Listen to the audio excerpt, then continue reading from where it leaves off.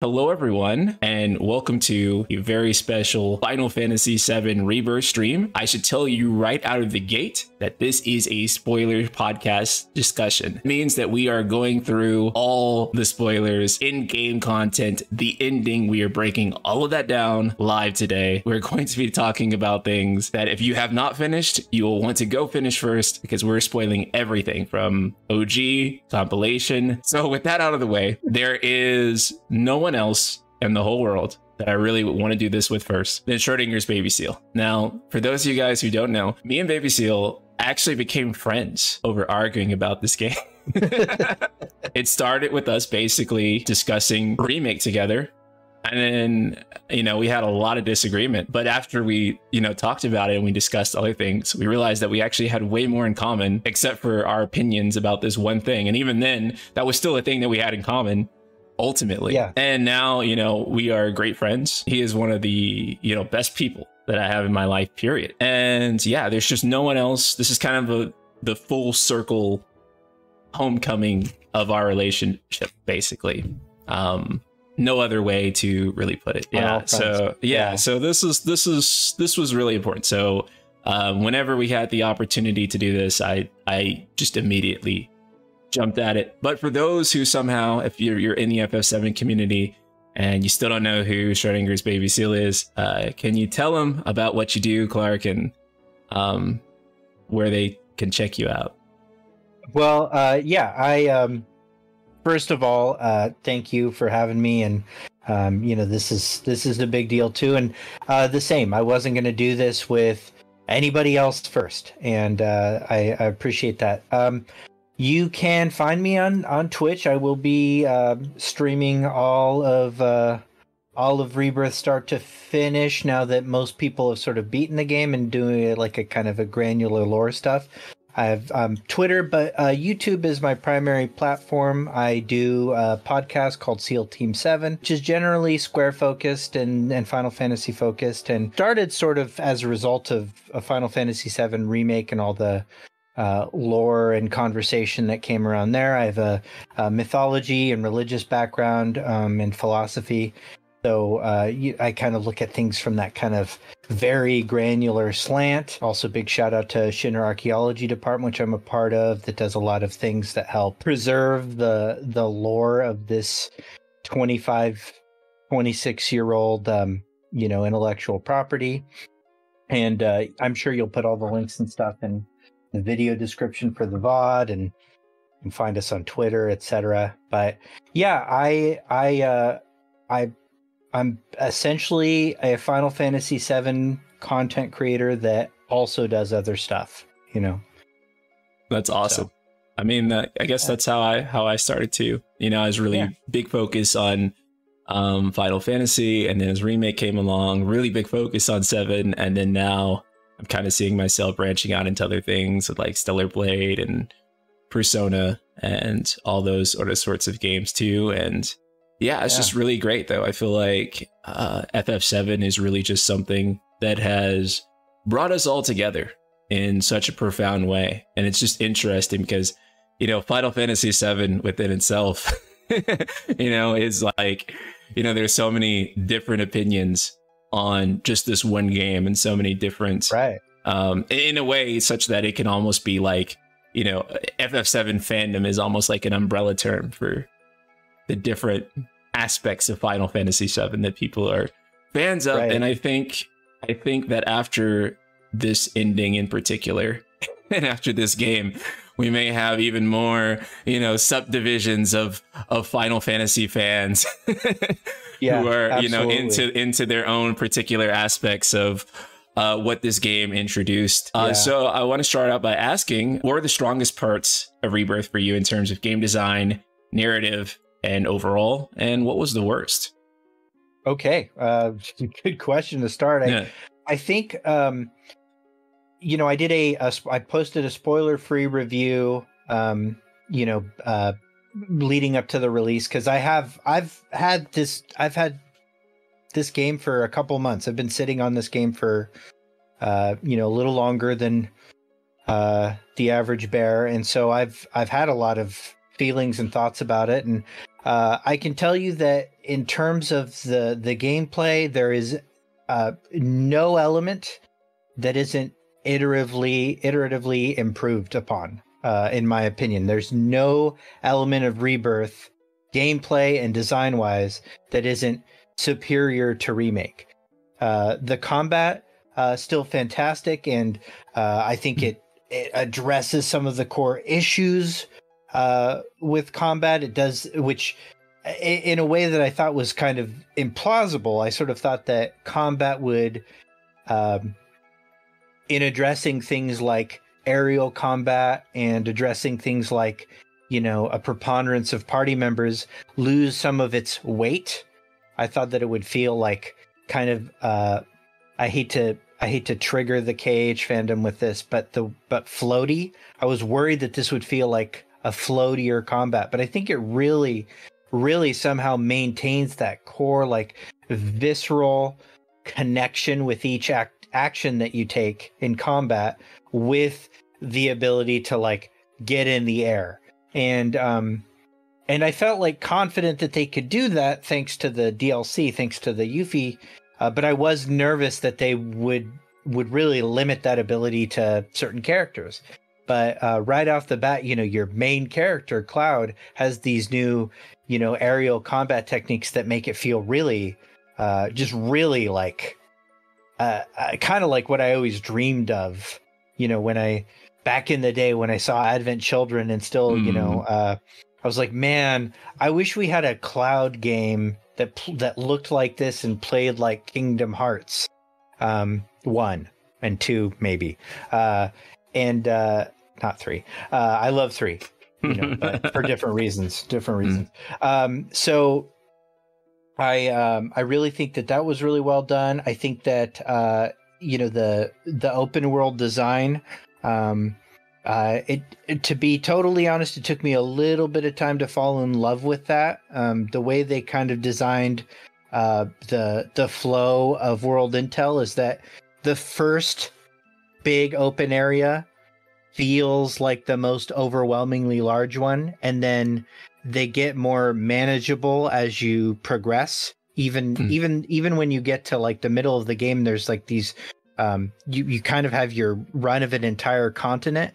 The way that they engineered the stuff that you get to do was really, I think, it was progressive. So it made you feel like you had more and more mastery and control over all the game systems by the time you got there, so that it didn't feel overwhelming when you got to the last big open areas. And you know, it still does the big open area game stuff where there's a bunch of you know, like a big quest dump at the end, and you know, I actually prefer that. I want that. I want to be able to do a bunch of stuff before I, you know, go head into the ending. And I think the post game content in this is super clear, really good.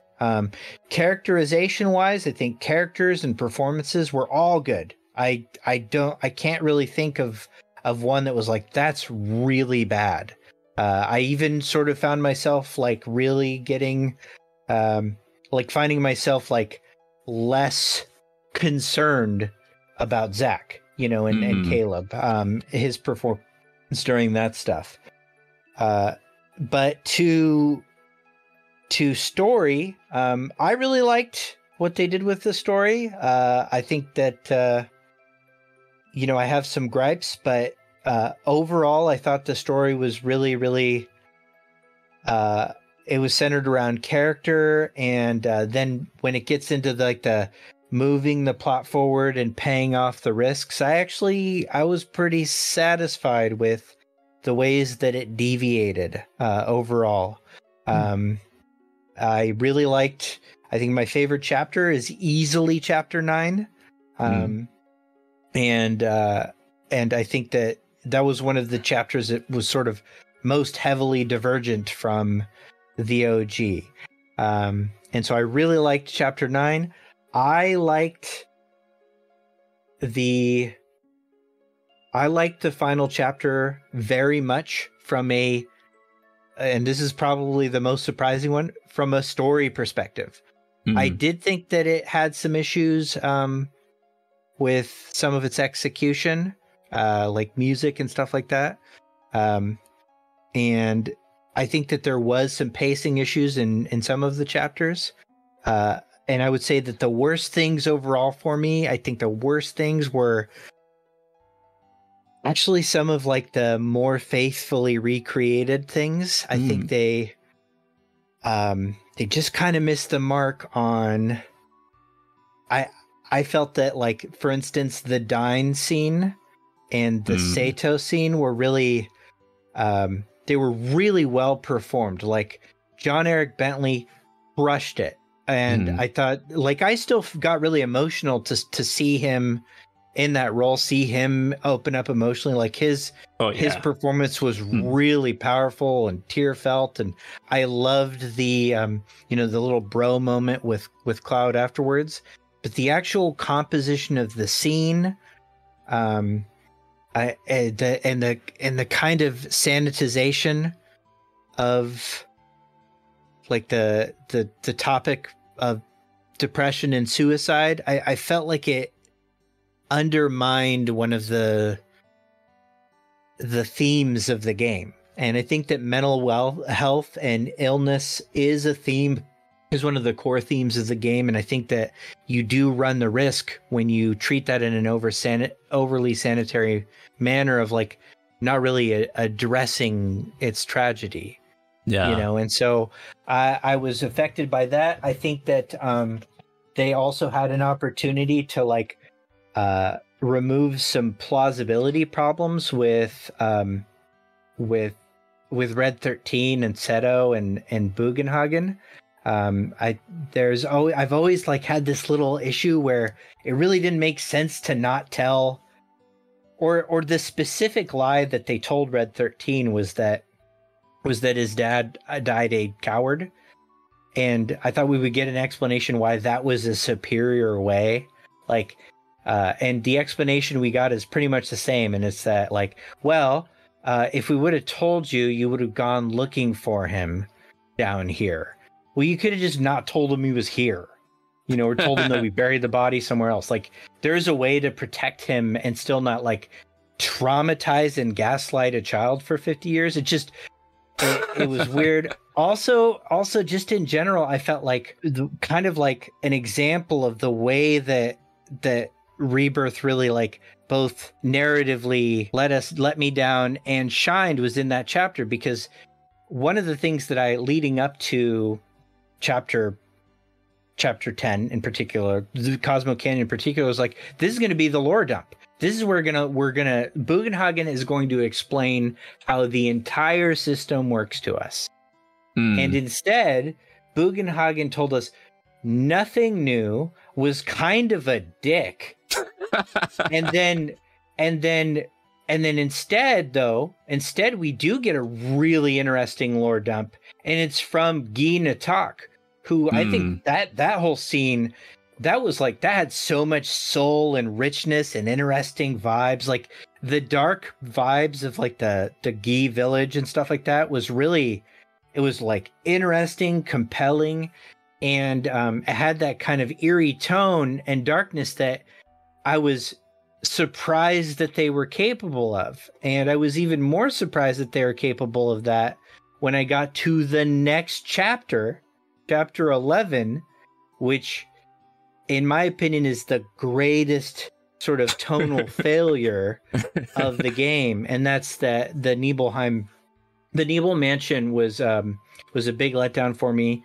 There were good things in that chapter. There's important lore in that chapter too, that I think sort of tells us what part 3 is really about. But and Vincent, I think they nailed Vincent. That boss fight was fine. And I don't like dislike Kate Sith. I don't think his gameplay was bad in any way. I just think that they could have still had us controlling Kate Sith in the manner, but made it, like, appropriately creepy and have the appropriate tone. Also, not letting us explore upstairs, like, the safe code being just like this thing written on a wall, like, that hurt my heart. Like, I felt really, really some kind of way about that. But then I think the game gets good again in 12. I really thought that date was so good. Like, no, and every version of that date is absolutely like a must watch. You know, and then I know that chapter 13 is probably going to be something that we have contentions on. I personally agree with the criticism that the first half is draining and it's a little overly long. The gameplay mechanics are rough. However, I do think that the last quarter of that chapter is peak. I loved it. It hits all the things that I really wanted to out of it.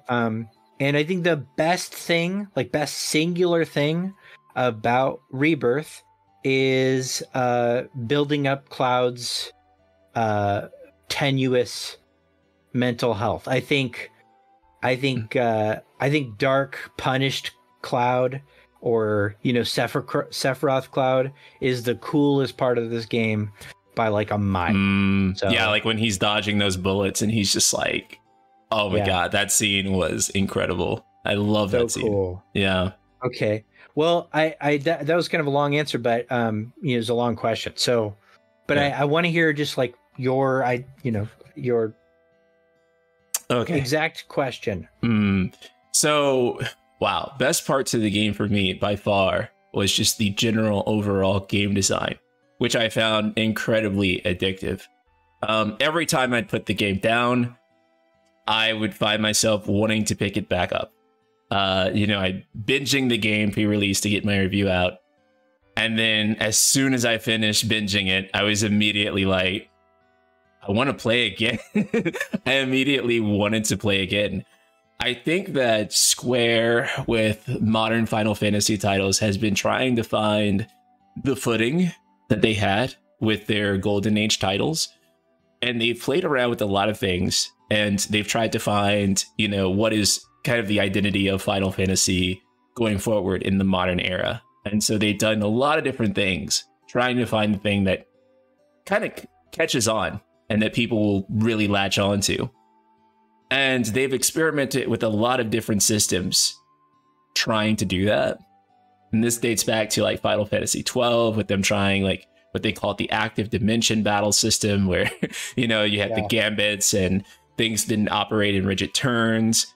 They had Final Fantasy XIII's command synergy battle system, which allows you to like kind of issue the commands as like a group chain, and then all your party members would chain those attacks together and you'd stagger.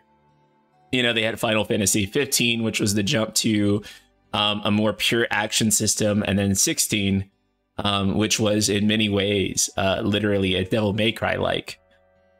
And they've tried all these different things, but I really think, especially in Rebirth, they've nailed the system that I feel is, or what I would personally describe as, like the most Final Fantasy feeling system that they've come up with in like the modern era. I feel like it incorporates all the elements of a Final Fantasy game that I'd want to see, like the summons, being able, and how you can command the summons, turning that into very good action game mechanics, such that it doesn't feel like I'm sacrificing some element of what the older Final Fantasy games had with this new game. It feels like everything is there, and everything is there in such a large quantity and quality that it's almost overwhelming. This game has more content in it than any single player Final Fantasy game has ever had ever. And I don't think it's even close. I can't think of another game in the FF series other than like 14 in its current state that actually comes close to having as much content as Rebirth. It is absolutely nuts. To give you a little bit of context on that, for people that maybe didn't have access to guides, the only people with platinums could really not do it without putting 200 hours in. That's 200 accurate hours. Like, not like the PlayStation count, but the Rebirth count. Like, that's pretty... I mean, like, I think completionists for 13, like, really aren't even in that ballpark, you know? I think that's, like, what, 130 tops for completionism for 13? Yeah. So I think you're objectively correct. Right. And not only that, but just the quality of the actual content. I would say that most of the game is more oftentimes fun than not, doing most of the game's content. Now, obviously, I haven't even come close to platinum yet, so maybe that'll change. But everything I've done in the game, I would describe myself having a crap ton of fun more often than not. It's enjoyable pretty much all the way through, minus some sections that I did not care for. But for the most part, considering the amount of content in this game, it's staggering just how much is actually pretty good. And not just pretty good, some of it is just outright like, the best the series has ever had, point blank. There are so many fights, Queen's Blood, Fort Condor, like stuff in there that I'm playing through, and I'm just like, this is so much fun. Yeah. This is the most engaged. Yeah, exactly. Yeah. Like, this is the most engaged I've been with Final Fantasy in a long time. And I think what I find to be the best about this is just variety, because I feel like the game is always having me do something new, something different, and something interesting. Sometimes that's through mini games. Sometimes it's through the way you're getting through dungeons, and you have, your party split up, and the party is going through the dungeon in different ways, different combat and different mechanics. And I'd say that if there's a problem that I've had with contemporary FF games, it has kind of been that you do a lot of the same thing for the entire game for the most part. So I think like a common criticism that you might make of like, say like Final Fantasy 13 or like Final Fantasy 16 would be that there is not like a game outside of combat. Combat is the game. And without that, there's nothing else to it. And I kind of feel personally that an RPG should be like a collection of systems and not just entirely reliant on just its combat to create a whole game, especially because RPGs are long. They're very long games. And so you kind of want to introduce variety into them so that it doesn't make you feel like you are doing the same monotonous action for dozens of hours on end. And Rebirth, I feel like, gets that a lot more so than pretty much any of the modern FF titles. That you should just constantly be doing something new and something fresh. And that's what sustains the experience for, 100+ hours, is knowing that whatever is going to be around the corner is different from the thing that you were just doing 5 minutes ago. If I was to answer like kind of the worst thing about my experience, I think that the pacing in some of the sections, late game sections, was a little bit grating to me, as we kind of discussed like with chapter 13. I do think that some of the narrative bits of chapter 13 were good, but especially the parts with Aerith and Ifalna, and that whole heartbreaking scene where you have like this little girl out in the streets basically pleading for someone to help her dying mother, and all of these people are just like, we can't help you, kid, don't know what to say, completely disregarding her. That part was really heartbreaking. I just wish that maybe we could have got to that scene a little bit faster than like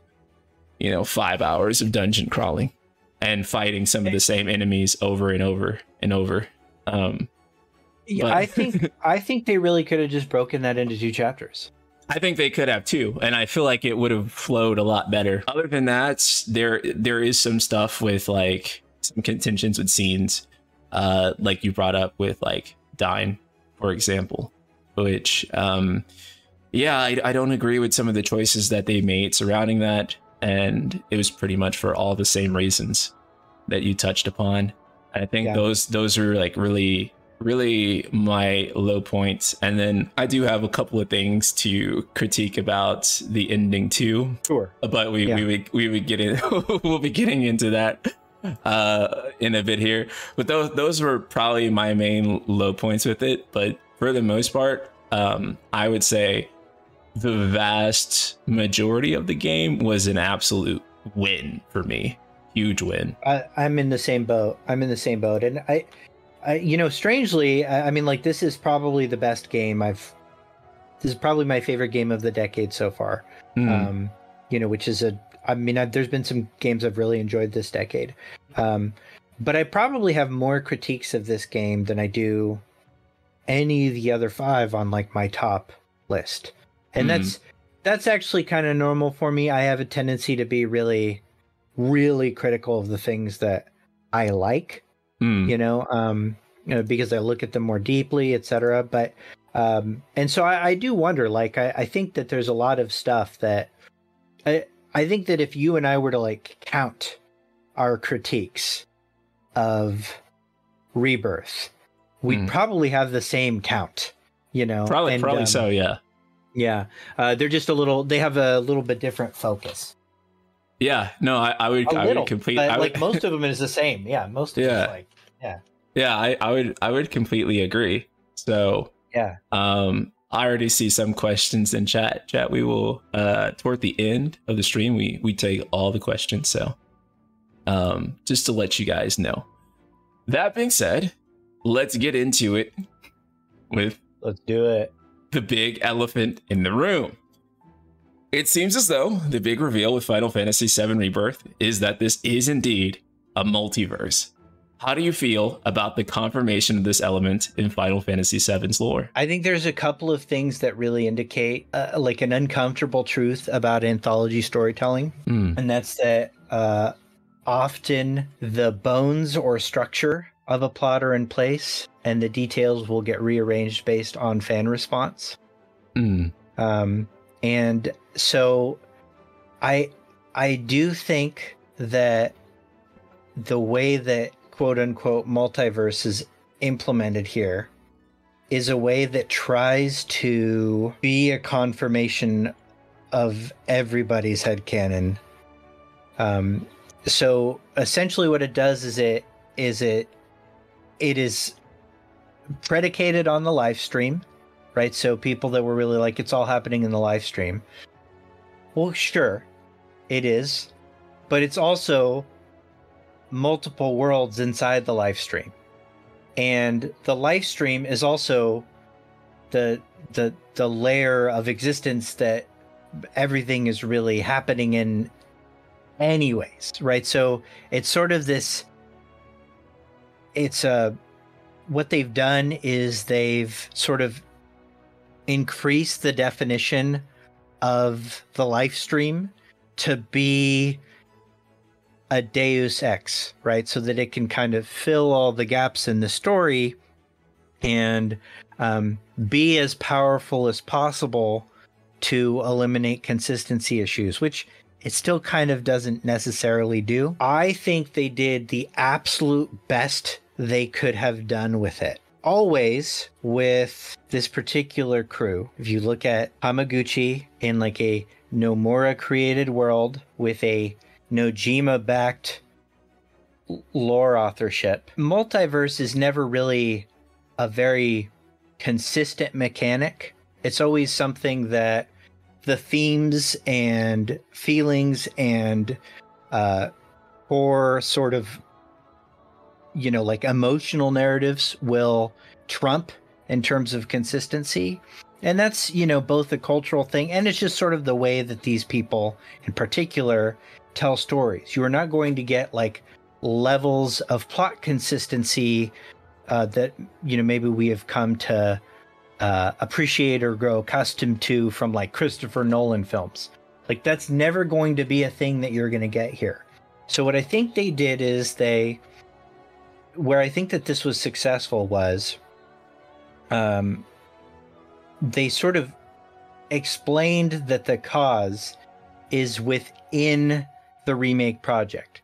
They sort of explained that the reason that there are these many worlds that diverge and branch, so to speak, is because Destiny was broken at the end of 17, or at the end of remake, essentially.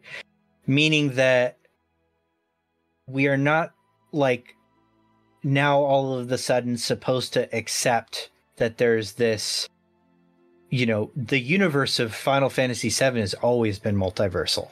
No, the events of remake in particular created this diversion. divergence. So I think that's more honest and fair to the player and to the audience to do that. I also think what they did is they really understated kind of the stakes imperative, right? So the problem with a lot of multiverse stories is that there's now copies of all these characters. So if you lose one, you can just get, you can get Ultron 2, or, this is Captain America 2, but played by, I don't know, the less popular Hemsworth, like whatever, it kind of eliminates the issue with stakes. We're not really getting an indication that there's multiple copies of characters here. There technically could be, but it seems to be more that like there's a singular soul that can live, multiple multiple variances of experiences within like this kind of ethereal dream state. And it does seem like, there is a meaningful and necessary distinction between the quote unquote like top layer and the worlds within worlds, right? Meaning that like, and I think this was one of the strengths of like the Gi tribe lore, is we know that there are beings that are separate from the life stream, like they're separate from the world system. And we know that like Chadley is really concerned about whether or not he could ever join the life stream. That might be in a quest you didn't do. That's in the Gilgamesh quest. But he has this musing about like, will I ever get to go to the live stream? And, the implication is no, because he's separate from it. So what that sort of indicates is, these are these things that are separate from the live stream. And they do make a real clear point to make sure that none of those beings appear in any of the interlude scenes. I'll also say that, I've watched the ending essentially every day for the last 2 months. And I've watched it in several languages, and particularly the first part of chapter 14, which is the interlude. And you did a breakdown of this, and I think that that's a fair takeaway, is that each of Zack's choices creates like a new world somehow. I think that's a fair takeaway. There are consistency problems with it that make it not necessarily 100% true. But again, the problem with particularly Square Enix and telling stories like this is they're not like the most consistent storytellers, and they sometimes leave mistakes in on accident. And so when you see, like, for instance, after Zack makes the quote unquote Biggs choice, like he makes the choice, goes down the tunnel, and we see Aerith's rainbow coming through on that same tunnel going the other way, leading essentially, like, that seemed to be like Aerith's consciousness going back to her body or the church. And then they have the cloud date scene with the I don't know if it's a Shiba Inu or a Shih Tzu. ChatGPT says it's a Shih Tzu. Yeah, that's what ChatGPT said. I'm not like a dog expert, but yeah. I don't know either. I also, like, it's a fictional universe, but like the after that scene where Zack makes the Biggs choice, the next frame is Zack on his motorcycle in the Shinra HQ, and it's dark, but there's a terrier there. And you're like, oh, well, is that intentional, or did they make a mistake?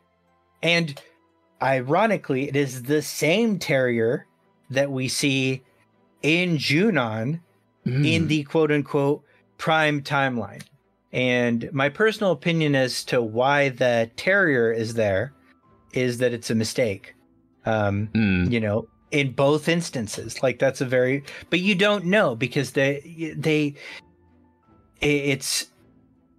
don't treat it with the same kind of like engineering mind that like a lot of other multiverse stories are created in, where it's like this exercise in making as complex of a puzzle fit together as possible. Like that's not the way that they're valuing this. Mm-hmm. I personally, after watching it several times, am of the opinion that the interlude, which specifically is the Zack segment, Zack is in a world that has accepted its fate. And that world is in the process of changing, because that world is comprised of the memories and decisions of its occupants. So I think that for instance, the pug chip bag doesn't represent Zack's choice to help Biggs. I think it just represents Biggs. And I think that the Shih Tzu doesn't represent, Zack's choice to not go to Cloud, because Zack didn't really make a choice associated with that dog. Zack made a choice going in the opposite direction, but in that date scene, we see that Shih Tzu, really fun to say. We see that Shih Tzu in the date scene, and I think that's representative of Cloud in that moment, like that version of Cloud, right? Because Cloud is in a real bizarre state. It could even, have something to do with Aerith in particular. So I think that the interlude is really not meant to be a literally engineered unfolding or multiversal tale. I think it's meant to be something a little bit more esoteric, something a little bit more Alan Wake-ish. And, that's confusing and irritating, to watch for people that really just want to understand. And it's really it's a very valid need to understand things. Like it's not fair, I think, to say hey, you shouldn't be unsatisfied that you didn't get all the answers. That's fair. Some people really want that, and that's a fair need. I personally resonated with the dialogue it was going to create, the mystery, the exploration of it. Is it a multiverse? Technically, in this bizarre way, is technically. Does it still run the risk of creating a scenario where all the characters get their golden ending? Sure. Do I think that's likely? No. And part of the reason I don't think that's unlikely, or that I think that's unlikely, and this is, again, maybe not a credit to the story, but is that a lot of this seems to be predicated on the fandom Hunger Games. Whatever fans probably are vocal about wanting the most is going to be what happens.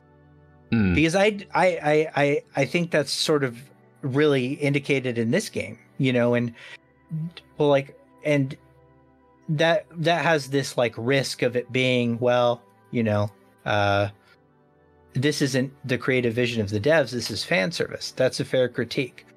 But I think meeting in the middle, there is a creative vision, and some of the details and mechanics are, going to be reworked in a way that implements feedback. That's kind of what I think. As far as the second half of the chapter, I know I'm being long-winded, but I've got a lot to say, and I'm going to say everything that. Yeah, this is the way to say it. The second half of the chapter, I've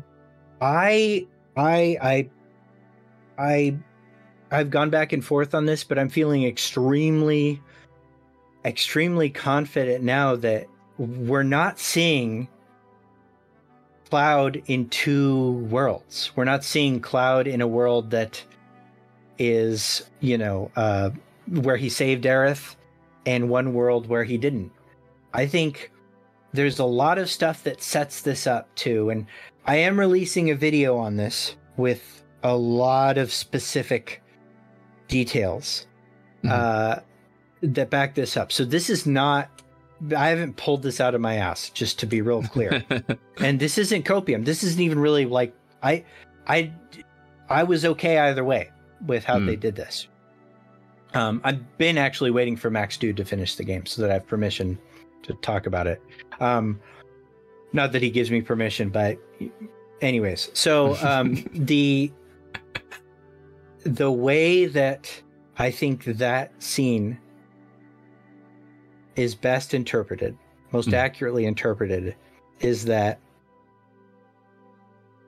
Aerith sees that Sephiroth's endgame is to break Cloud. Sephiroth's last line before they leave the big singularity, the reunion of worlds talk, where he's talking about like, this is the true nature of our reality. The last thing he says to Cloud is, well, I guess you're going to need a little push. Because Cloud actively refused. He says, I'm not going to do that. I'm not going to be in your reunion. I don't want any part of it. And so Sephiroth then says, you just need a little push. You have my blessing. Then, at this point, we're in the Forgotten Capital, and the party is led. The White Whispers, which I believe are Aerith. Aerith has used Holy to decorrupt the Whispers, right? So the reason that they maintain the same hooded figure shape that Sephiroth gave them, but are now white, is because Aerith's magic has purified them, which I think is a metaphor for the entire game. The entire Final Fantasy VII game is that a reunion clone is purified and finds himself, right? So it's still part of who he is. Just like the Whispers, it's still part of what they are, is Sephiroth's corruption. But they've become white because Aerith purified it. Those Whispers, the White Whispers, try to stop the party from entering the Forgotten Capital. And the reason that is because Sephiroth wants Cloud there. Sephiroth needs Cloud to enter the Forgotten Capital and get the push. Right? So we get up to the wall of Whispers, and suddenly Black Whispers open the door for Cloud. That's Sephiroth's blessing. And Cloud alone. So Cloud alone goes in there, and while in there, the scene happens. As soon as Sephiroth is descending, life stream emanates from the Buster Sword, and Cloud gets a vision of him successfully saving Aerith. Every time that is visually represented, every time there is a visual representation of Cloud succeeding in that moment, the language goes pure green, pure life stream. So not just that scene, but later on when Sephiroth is giving his little speech, his little ha speech, all of a sudden we see life stream emanating from Aerith. Her hand reaches out, touches Cloud's face. And so we see this really bittersweet reality where Aerith recognizes that if Cloud in this moment accepts, quote unquote, his failure, he will be lost to Sephiroth. The same thing that happened to Roche will happen to him. And in the Roche sequence, by the way, which is, I love Roche's character. I like what they did with him. I was a little bummed at how he just showed up with a robe after he was like on the ground. It felt like really kind of corny. But after that scene, Tifa and Aerith come up to Cloud, and Aerith says, "That's not going to happen to you." And Tifa agrees with him. Or Tifa agrees with Aerith. Yeah, we're not going to let that happen.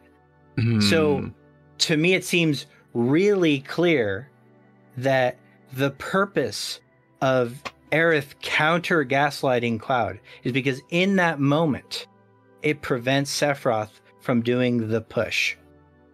And so I think at the end of the game, the Aerith that is talking to Cloud is the same live stream ghost Aerith that we see in Remake during the resolution scene, the Don't Fall in Love with Me scene.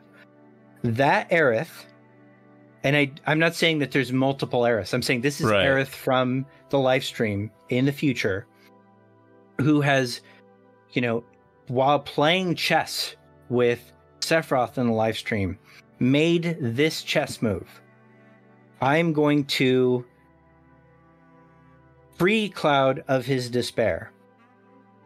Because one of the things that Sephiroth's really consistent with in this game and in the compilation, very much so in Advent Children and in On the Way to a Smile, is that the mechanism by which Sephiroth corrupts the live stream is despair. Like that's mechanically how geostigma forms. Geostigma feeds on your despair. So this is one of the many links to Advent Children that I think comes up, is that Sephiroth is weaponizing despair, and he will not shut up about it. The reason that Roche kind of finally falls to the degradation is because he's lost hope. Same with Broden. So Aerith, I think, has hatched a plan to prevent Cloud from becoming a robed clone. And I think she is working in tandem with Tifa on this. And part of the reason I think that is in Gongaga, when there's the almost kiss that Kate Sith and Yuffie interrupt accidentally, there's this very, very specific and deliberate scene where Tifa comes out and she and Aerith lock eyes. Aerith says something, but we don't hear it. They intentionally muted it. So I think there's this real understanding that they are tagging in. They're helping Cloud, right? And the very last thing, too, that Aerith says is, this is more important than that. This is about the world, and it's about you. Because those things are interlinked, right? When she hands him the white materia, she's saying, this is about more than me. It's about the world, and it's about you. Because you, being Cloud is very important to the salvation of the world in this case. So I think all of the mysteries of 14 thematically are really designed to feed what the core narrative mystery of Final Fantasy VII is, and that's Cloud's mind, the live stream sequence, and I know you've had Subtext on as a guest before, and we're all friends. He covers that really well. One of the most consistent dev statements is that the crux of Final Fantasy VII is the live stream sequence, which is in Cloud's mind. Also, I do not think that the rift in the sky at the end that Cloud sees is an indication that he's seeing another world. I think that rift very specifically is defined as meaning this world is marked for death. Because I think that world is marked for death. I think the world of Final Fantasy VII is currently marked for death. It also looks identical, and I showed you pictures of this, and it's floating on Twitter, and it's in my video. But it looks identical to the string of like kind of cosmic yellow in Cloud's mind sequence. So the last thing that we see is Cloud looking up at the sky, seeing that rift that looks exactly like the one that's in the Cloud's mind live stream sequence. And I think that's because that's what all of these narrative mysteries are meant to do, is allow more characterization in what is the crux of Final Fantasy VII, and that is Cloud's mind, Cloud's sanity. And it also, to me, actually added a layer of bittersweetness to Aerith's death. It's like, not only are we getting to see that scene in this iconic fashion, but we're also watching like the sadness of his delusion over it, which I don't know why that broke me more, but it was really like kind of heart-wrenching. And if you have a criticism that the you know the mysteries and all that stuff robbed the emotion from the scene because you were too busy being confused, that's incredibly valid.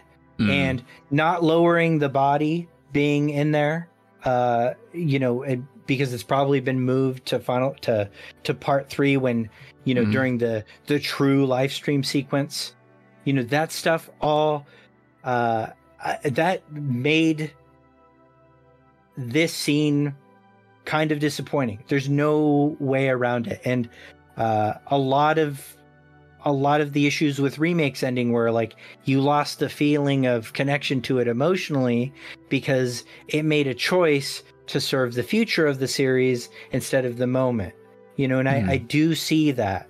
I also think that the ending chapter, like you enter the Forgotten Capital, and it's like they play like the most iconic music for me in that scene was like the Forgotten Capital theme, which is played all throughout the game, but never in the Forgotten Capital.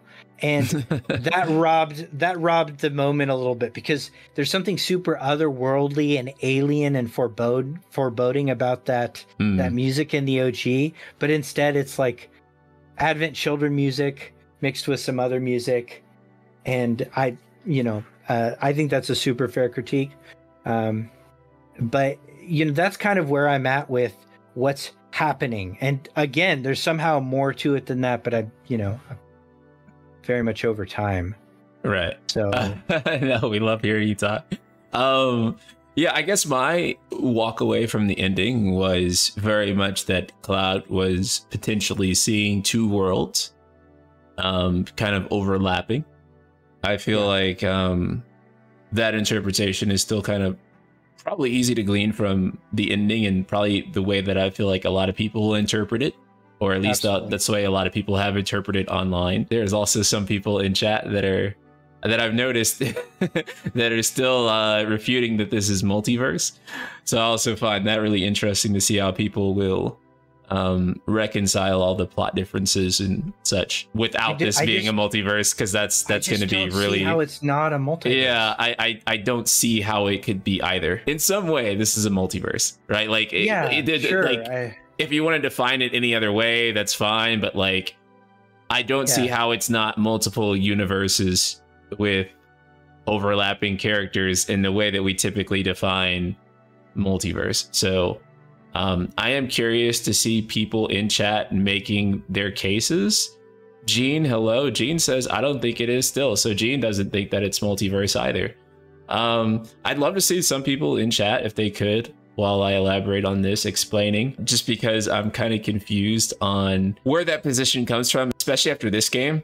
There was very much, you know, some plausible deniability, I think, after finishing Remake on whether this was multiverse or not. But I feel like after finishing this game and finishing chapter 14, it kind of becomes apparent. Gene says it's a dream. Aerith didn't call it another world. Right. And that's fair. Like that's absolutely fair. However, other people call it, you know, worlds, like including like the game descriptions. Like, so if you go through the chapter recaps, like it does just basically say like, you know, that Zack enters through, he goes through a space between worlds. Right. Also, like it straight up says that Gilgamesh is from another world. Yeah. Which was kind of perfect to actually fit him in, since he travels to different worlds, and they're like, oh yeah, let's fit Gilgamesh. And that was actually kind of a stroke of genius.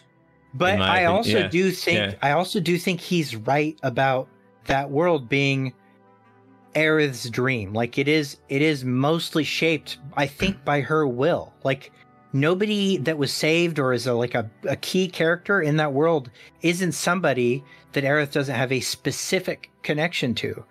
Even Kyrie, and this is a deep lore thing, but Kyrie knew Aerith, and we know that from The Kids Are All Right. There's a whole segment like that was her primary connection to the lore of Final Fantasy VII was Aerith. So all of the characters that are a focus in the interlude are characters specific to Aerith's relationship.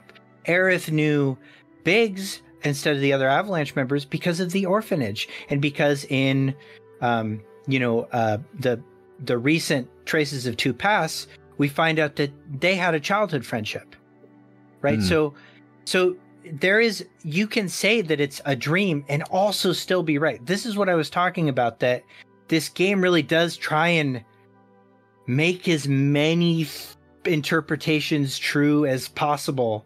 And in some ways that's really interesting, and in some ways it's unsatisfying. Right. Yeah. I think that it is a multiverse of sorts. I think it kind of becomes undeniable to me after this. And that kind of like leads me into our next topic, because I wanted to talk about Zack here and the utilization of Zack. Now, Zack in the final fight, I feel like that was kind of like where it sealed the deal for me, that there is like a real Zack out there who comes into play. Because if this is like some sort of like thing happening in the live stream, then I feel like you wouldn't get like this actual Zack that comes out of a portal and fights with you at Sephiroth, right?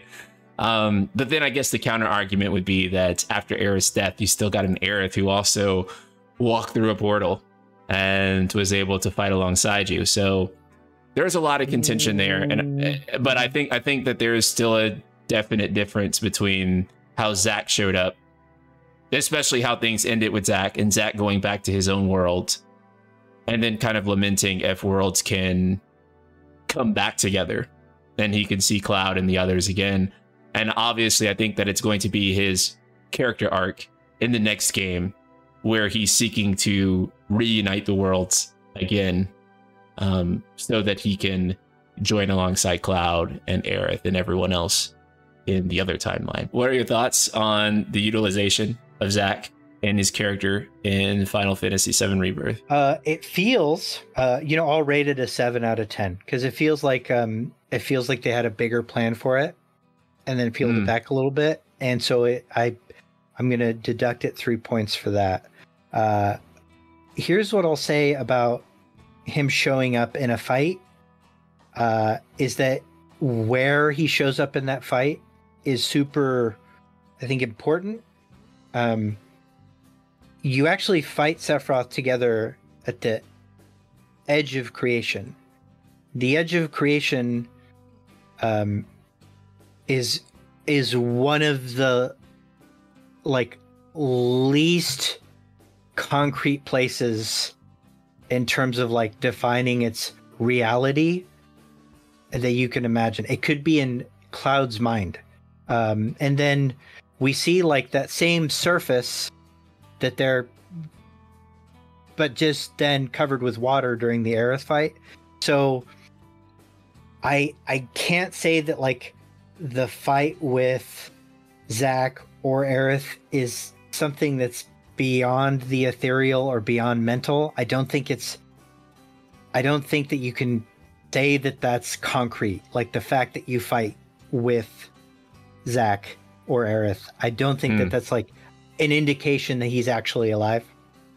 I do think, though, that the next scene that we see him in, right? So he's in the church that has ripped open, and you're fighting Sephiroth Reborn. You're fighting Reverse Sephiroth or Bizarro Sephiroth in the church, and like we keep seeing that like flower, the flower animation from kind of Aerith's White Light when you're doing that fight, showing up in the middle. And if you go in the middle, you get blessings.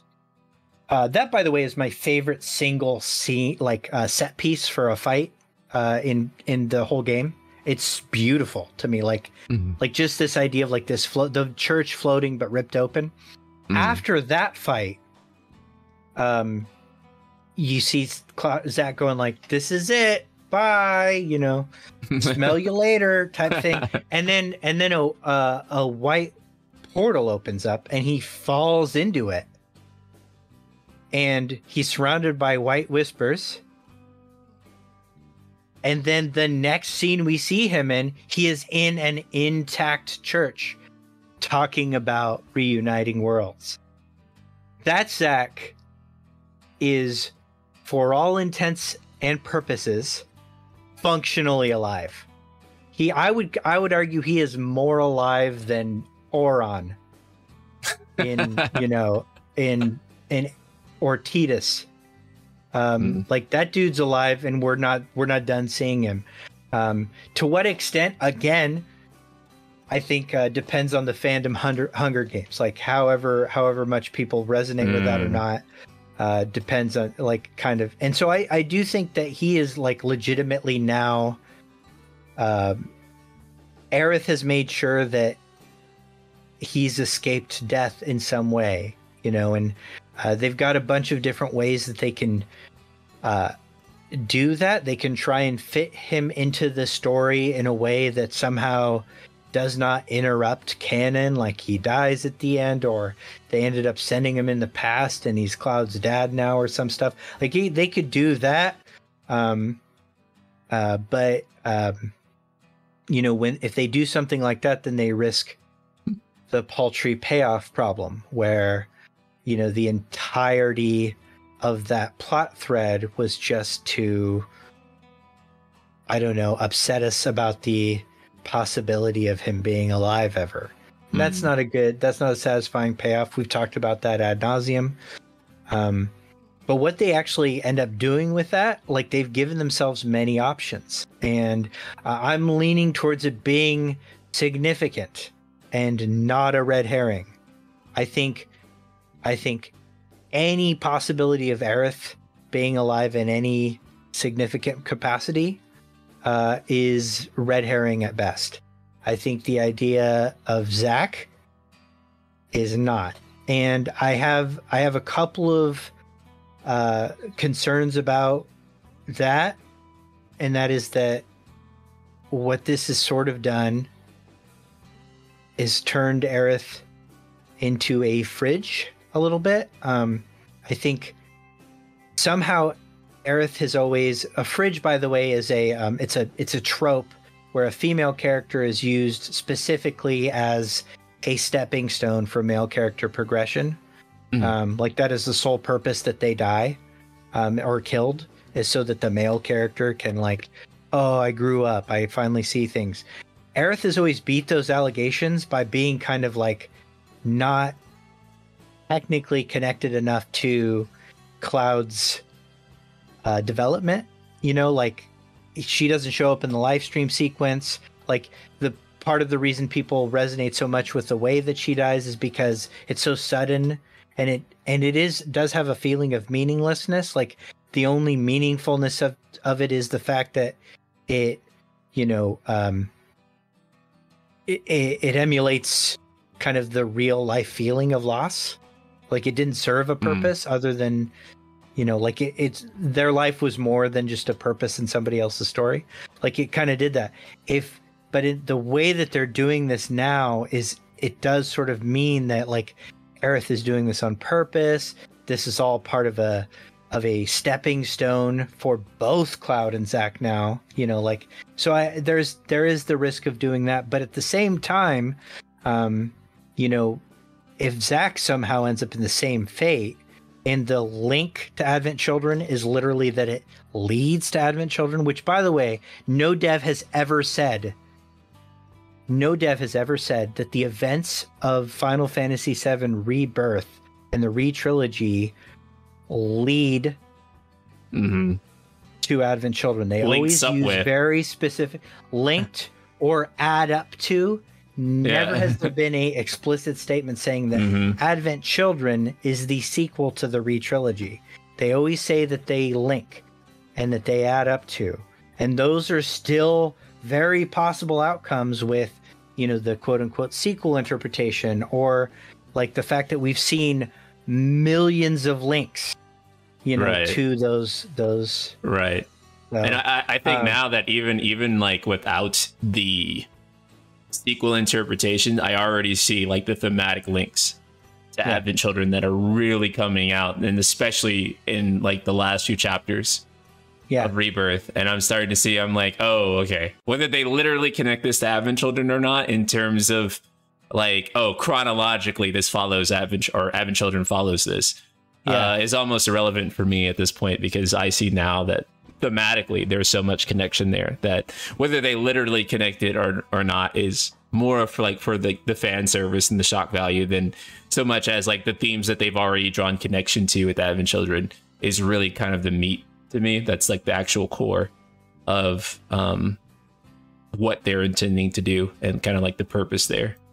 So but yeah, with Zack's utilization, it does feel like they did like pull back a little bit there, because obviously his narrative purpose is to kind of explore the other worlds in a way that leaves out the other cast, so that we can kind of like go through those worlds and maybe kind of see them for what they are. I don't know if that really makes sense to say, but I feel like without having the other party there to really have you concerned about the ideas of like multiple Tifas or clouds, but to really focus on the idea that there are other worlds out there and diverging paths and kind of lead us through that.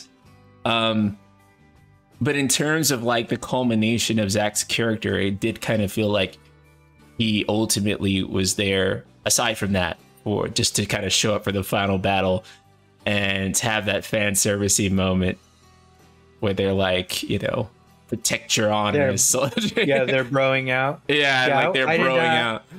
I did not care for that. Yeah, I didn't really care for that either. I liked the fight. I liked all three of the fights, but the actual them like synchronizing their Buster Swords. No, thank you. Yeah, that was a bit much. I think we were like this close to getting that live stream Buster Sword where they like double Omni Slash Sephiroth. Yeah. So I'm pretty sure that's how part 3 like the final attack that ends Sephiroth. I so staunchly believe now that is how part 3, like how they're going to defeat Sephiroth.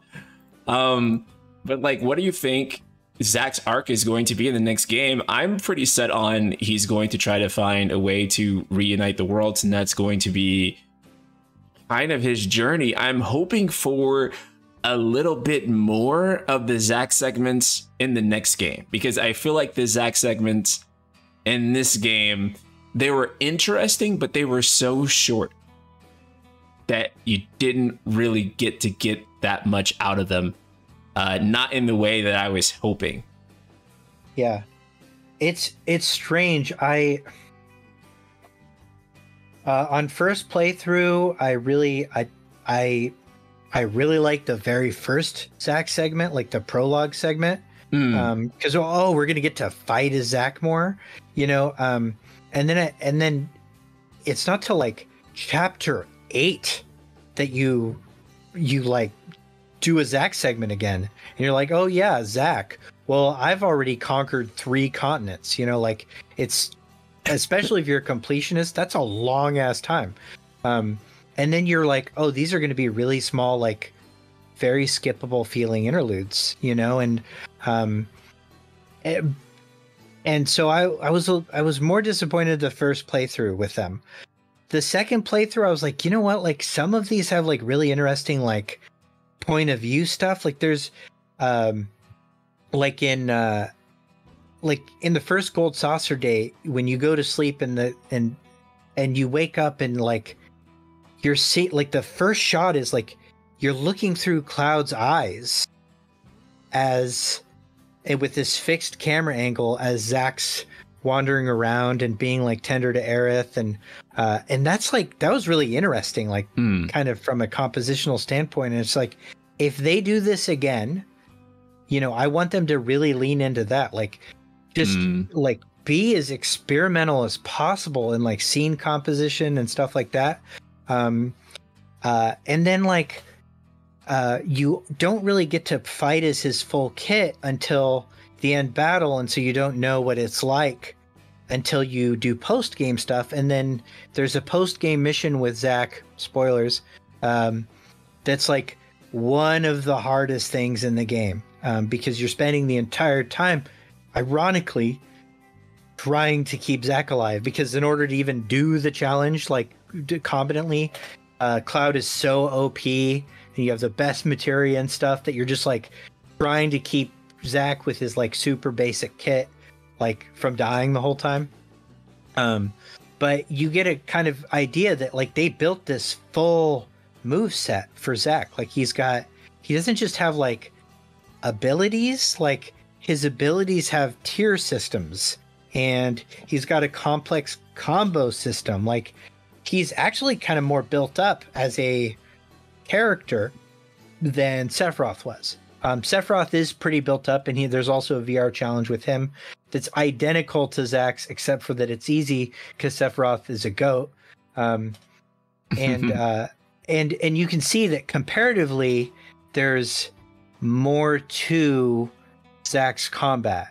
So I think that is an indication of either that they have plans for that kid in the future, or that they plan to use him more in this, or both. And you know, the argument for the future is that despite like big quality of life changes, there were virtually no abilities in actually there were no abilities in Remake that didn't make their way to Rebirth, weapon abilities, etc. So you know, it is important to be foundational if he's going to be in part 3 in any way, shape, or form, to, you know, like have a foundation to build his character hit from a gameplay perspective. But I did feel like, man, I wish we would have had more like mandatory combat segments with Zack. You know, that was a big complaint I had of it.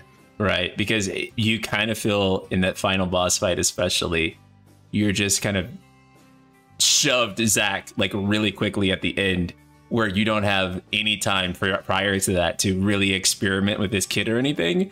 And so it feels like basically a brand new character is introduced gameplay wise in the final fight.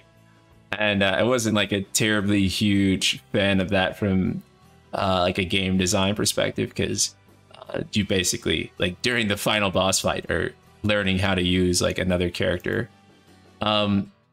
This also, before we move on from Zack, I just want to ask one last thing. What are the consequences of Zack remembering or Cloud remembering Zack earlier than previously, right? Because it's really interesting that, first of all, we had Crisis Core Reunion come out before this game, and the developers encouraging people to play Crisis Core Reunion. Of course, if you do, you spoil kind of the biggest twist of Final Fantasy VII, which a lot of people think that, oh, that's Aerith's death. They're not aware of the real big twist in Final Fantasy VII, right?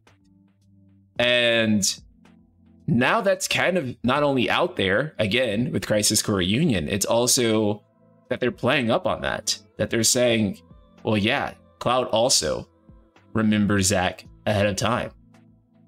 Yeah. Where do you think that's leading for Cloud's arc? Well, I think that's why all of this is happening. This is Cloud's arc. Like Cloud is the main character, and this is a game that's very, very much about its main character. And or at least FF7 was intended to be that way. That isn't necessarily how it's remembered. You know, a lot of people will consider, you know, the Aerith's death to be a more iconic scene than the live stream scene. I get that. And there is a responsibility, you know, like you can't ignore the fact that how something is received is ultimately what it becomes, you know, like instead of what the devs intended. But it does feel like the devs are intending still to make that the core of the story, is Cloud's identity stuff, and that maybe because the surprise has been blown for a long time, or maybe because they think that the fact it isn't necessarily the most remembered scene, but it was their most favorite and important one from the story, means that they need to up their game with it. And so I think that they have put themselves in a position where they've forced themselves to restructure that. Cloud still doesn't really know the true Nibelheim order of events. He doesn't know that he's not a soldier yet. So that element of his identity is still going to be really, critical. But he also doesn't know Aerith died. He also doesn't know that Aerith was killed because he failed to stop Sephiroth. He also doesn't know that, he holds a ton of responsibility for the current fate issue with the world, and I mean responsibility, but not necessarily culpability. He doesn't have all of that nuance figured out yet, and he's still 16 years old mentally and emotionally, right? So we've got this kid that's got now a new set of falsehoods that he truly believes, some that maybe he's actively responsible for suppressing, and the old set of falsehoods. Like, he's not really a soldier. He's the things that happened in Nibelheim were very different, and the truth about Tifa, all of that stuff. Like, he still has to go through this experience where he learns all of that stuff. And, just to be totally honest, it feels like maybe, and this is a big fear, and we get to it in a later question, I'm sure, but I'm wondering how maybe Cloud's dad enters into this, right? I think ultimately what this is all about is that they're making the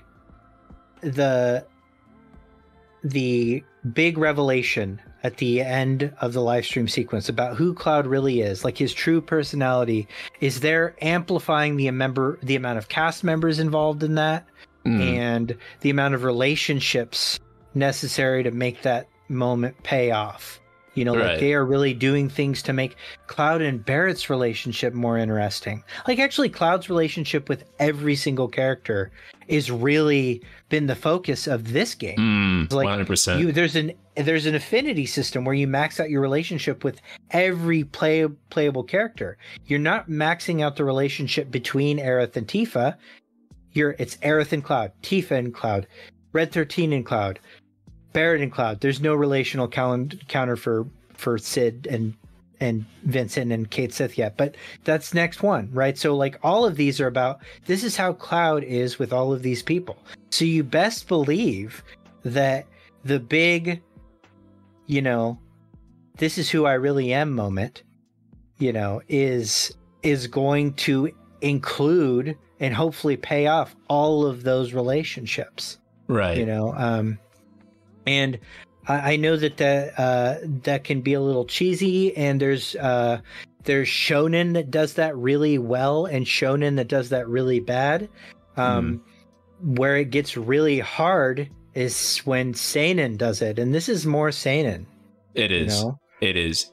I think it's a really common trope to use the power of friendship, but at the same time, too, as people can use the power of friendship in a derogatory way, I have, in my life experiences, found nothing to genuinely be more powerful than the bonds that you have with your friends and family around you. And I think that the only reason it gets a bad rap is kind of because we've had a lot of media, and not to single out any media, that tries to jump immediately to the power of friendship without it feeling as earned. But I think that whenever you genuinely portray a character's connections with other people, and how powerful those connections can be with getting you through some of the most insane adversity you've ever faced in your life.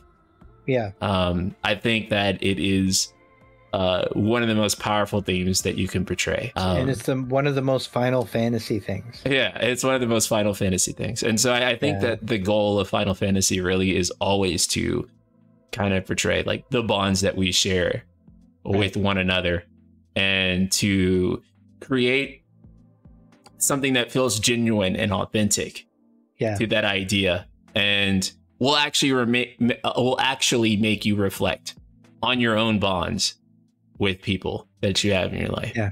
But yeah, it always gets a bad rap because there's so much media out there, a lot of shonen, a lot of JRPGs that simply want to go directly to, we're friends, and that gets us through anything. And I think one of the strengths of Final Fantasy VII, and one of the things that they really expanded upon in this game, was actually showing the relationships and giving them that kind of life that makes them believable and does make you actually, kind of recall some of your closest friendships. I think that's also like the success of like 15 as well. Yeah. Was that for all the writing flaws that game has, and we could go on and on all day about how flawed a lot of that game's writing was, but it actually did nail the core bro out. Of the bros and the friendship and the actual connection between those people, and it really succeeded. So I think that if they can actually do what you're saying and bring all those characters together and all those relationships that Cloud has into the live stream moment, and culminate it in a bigger, more meaningful way that kind of spans your entire journey throughout the re-trilogy, because there's another aspect of this too, that you're also spending more time with these characters, and so the player's relationship to these characters is also been expanded a lot too. So the player also has a deeper relationship with Tifa and Aerith and Red 13 and all these characters. So I think what you're saying there is really spot on and beautiful, because I think if they execute on it right, it can make for a moment that is a lot more powerful than even what the original offered there, which I still think that was one of the most powerful moments, if not the most powerful moment in gaming. Yeah. What you said in the beginning was really, really critical, is that where it often fails is that it doesn't earn the moment. And that is still my fear with the project, because I can give you a specific example of where a power of friendship line did not earn itself.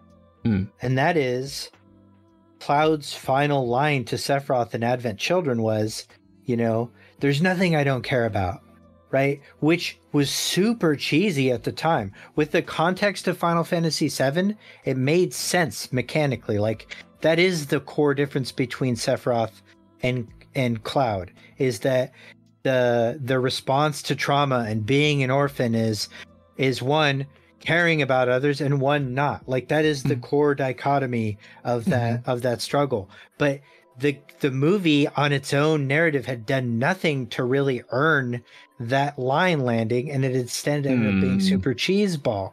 And now also we're talking about these relationships, and within Remake and Rebirth, these relationships have been really, really well developed with every character. But there's one character who's critical to all this that really no relationship has been built with yet, because the relationship is not predicated on something from Remake.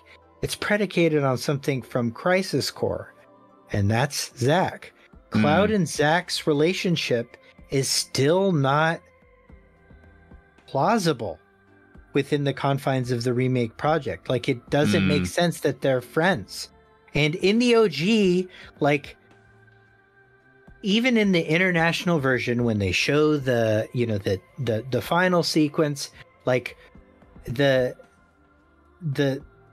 depiction of that is really based on how we fill in the gaps of very, very stark negative space storytelling. right? Like very little is told to us about Zack. Like a lot of people are really surprised that Zack had the personality he did in Crisis Core, despite that always being the the intention of his character, right? Like, and if you pay enough attention, he is the same happy-go-lucky character, like the squats, all that stuff. Like when we learn which parts of Zack are or which parts of the Nibelheim flashback with Cloud are actually Zack's personality in the OG, we see, oh yeah, he's this happy-go-lucky himbo that Tidus was factually based off of. Like, we see the elements of that, and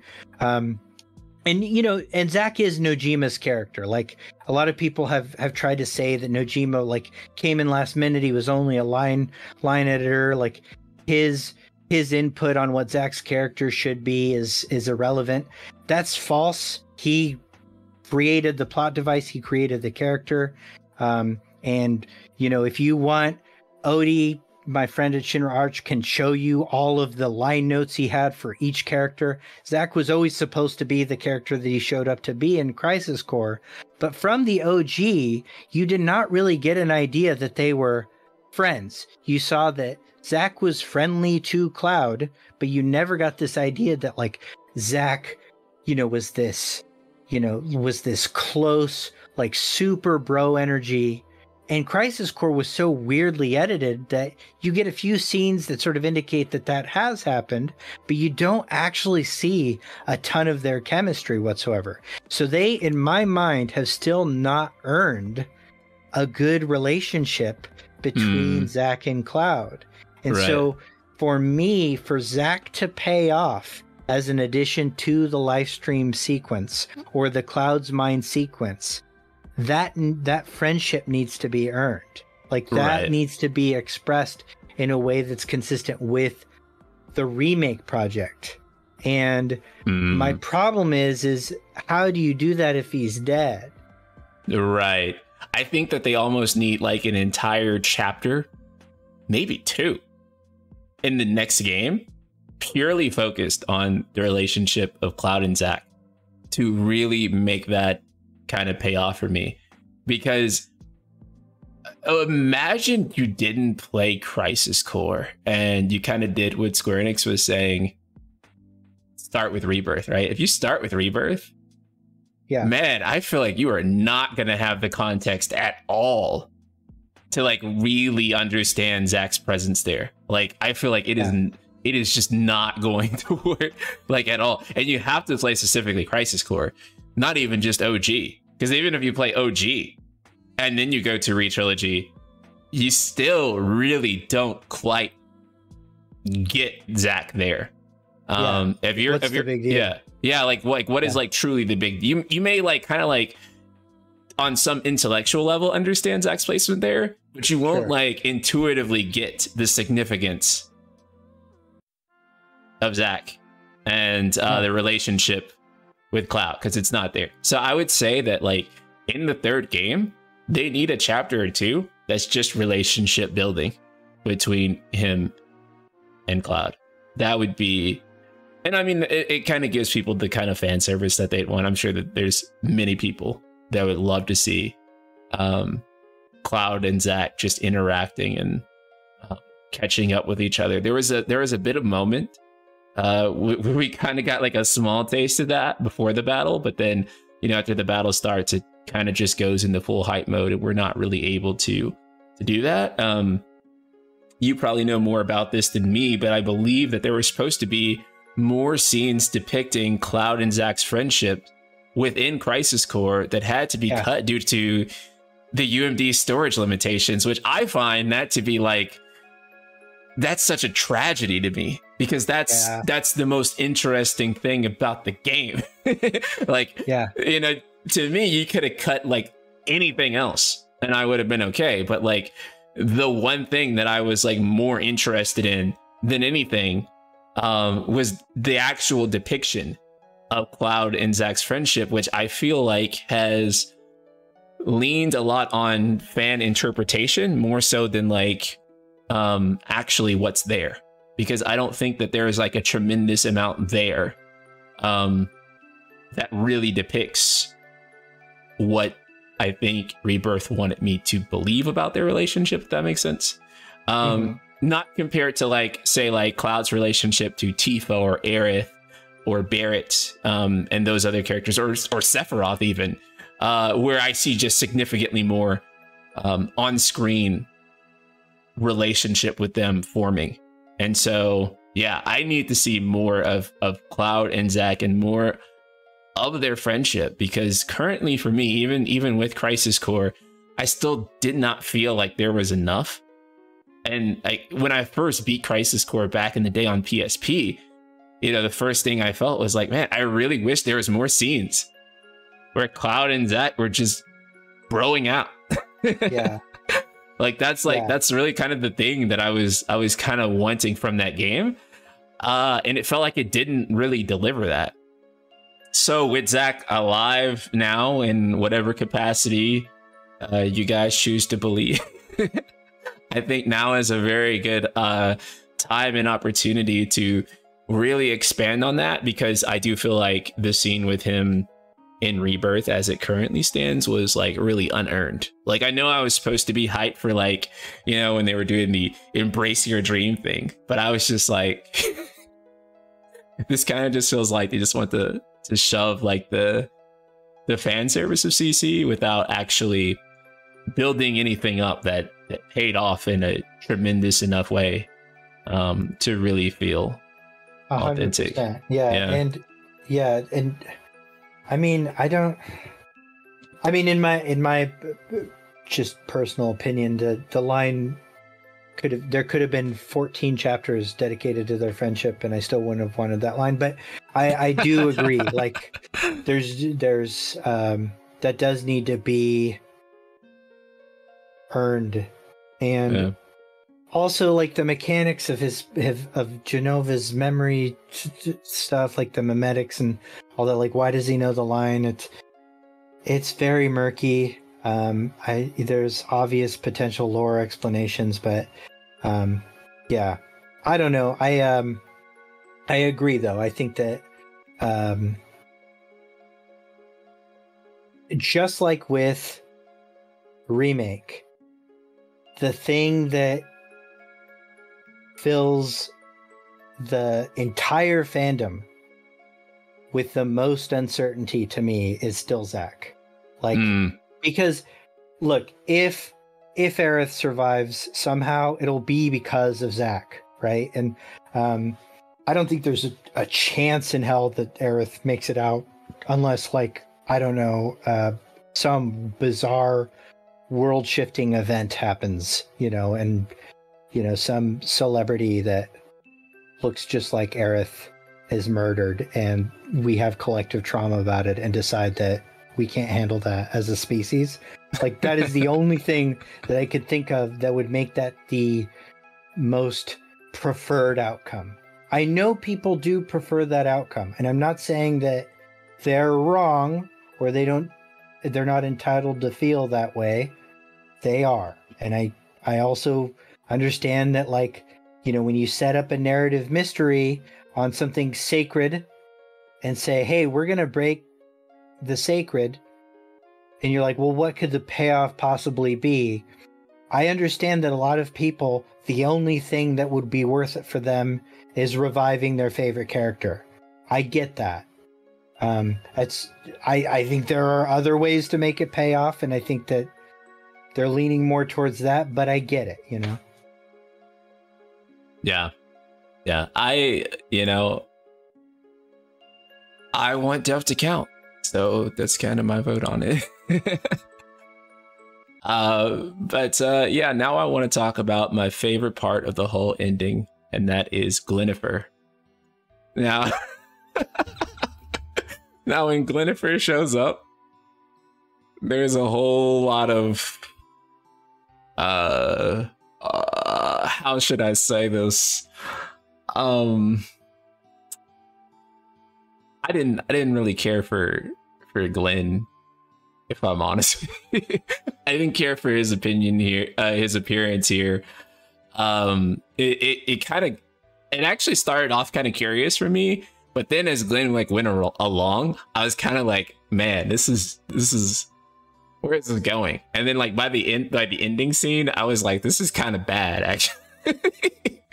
But there's one thing I couldn't help but notice about Glenn.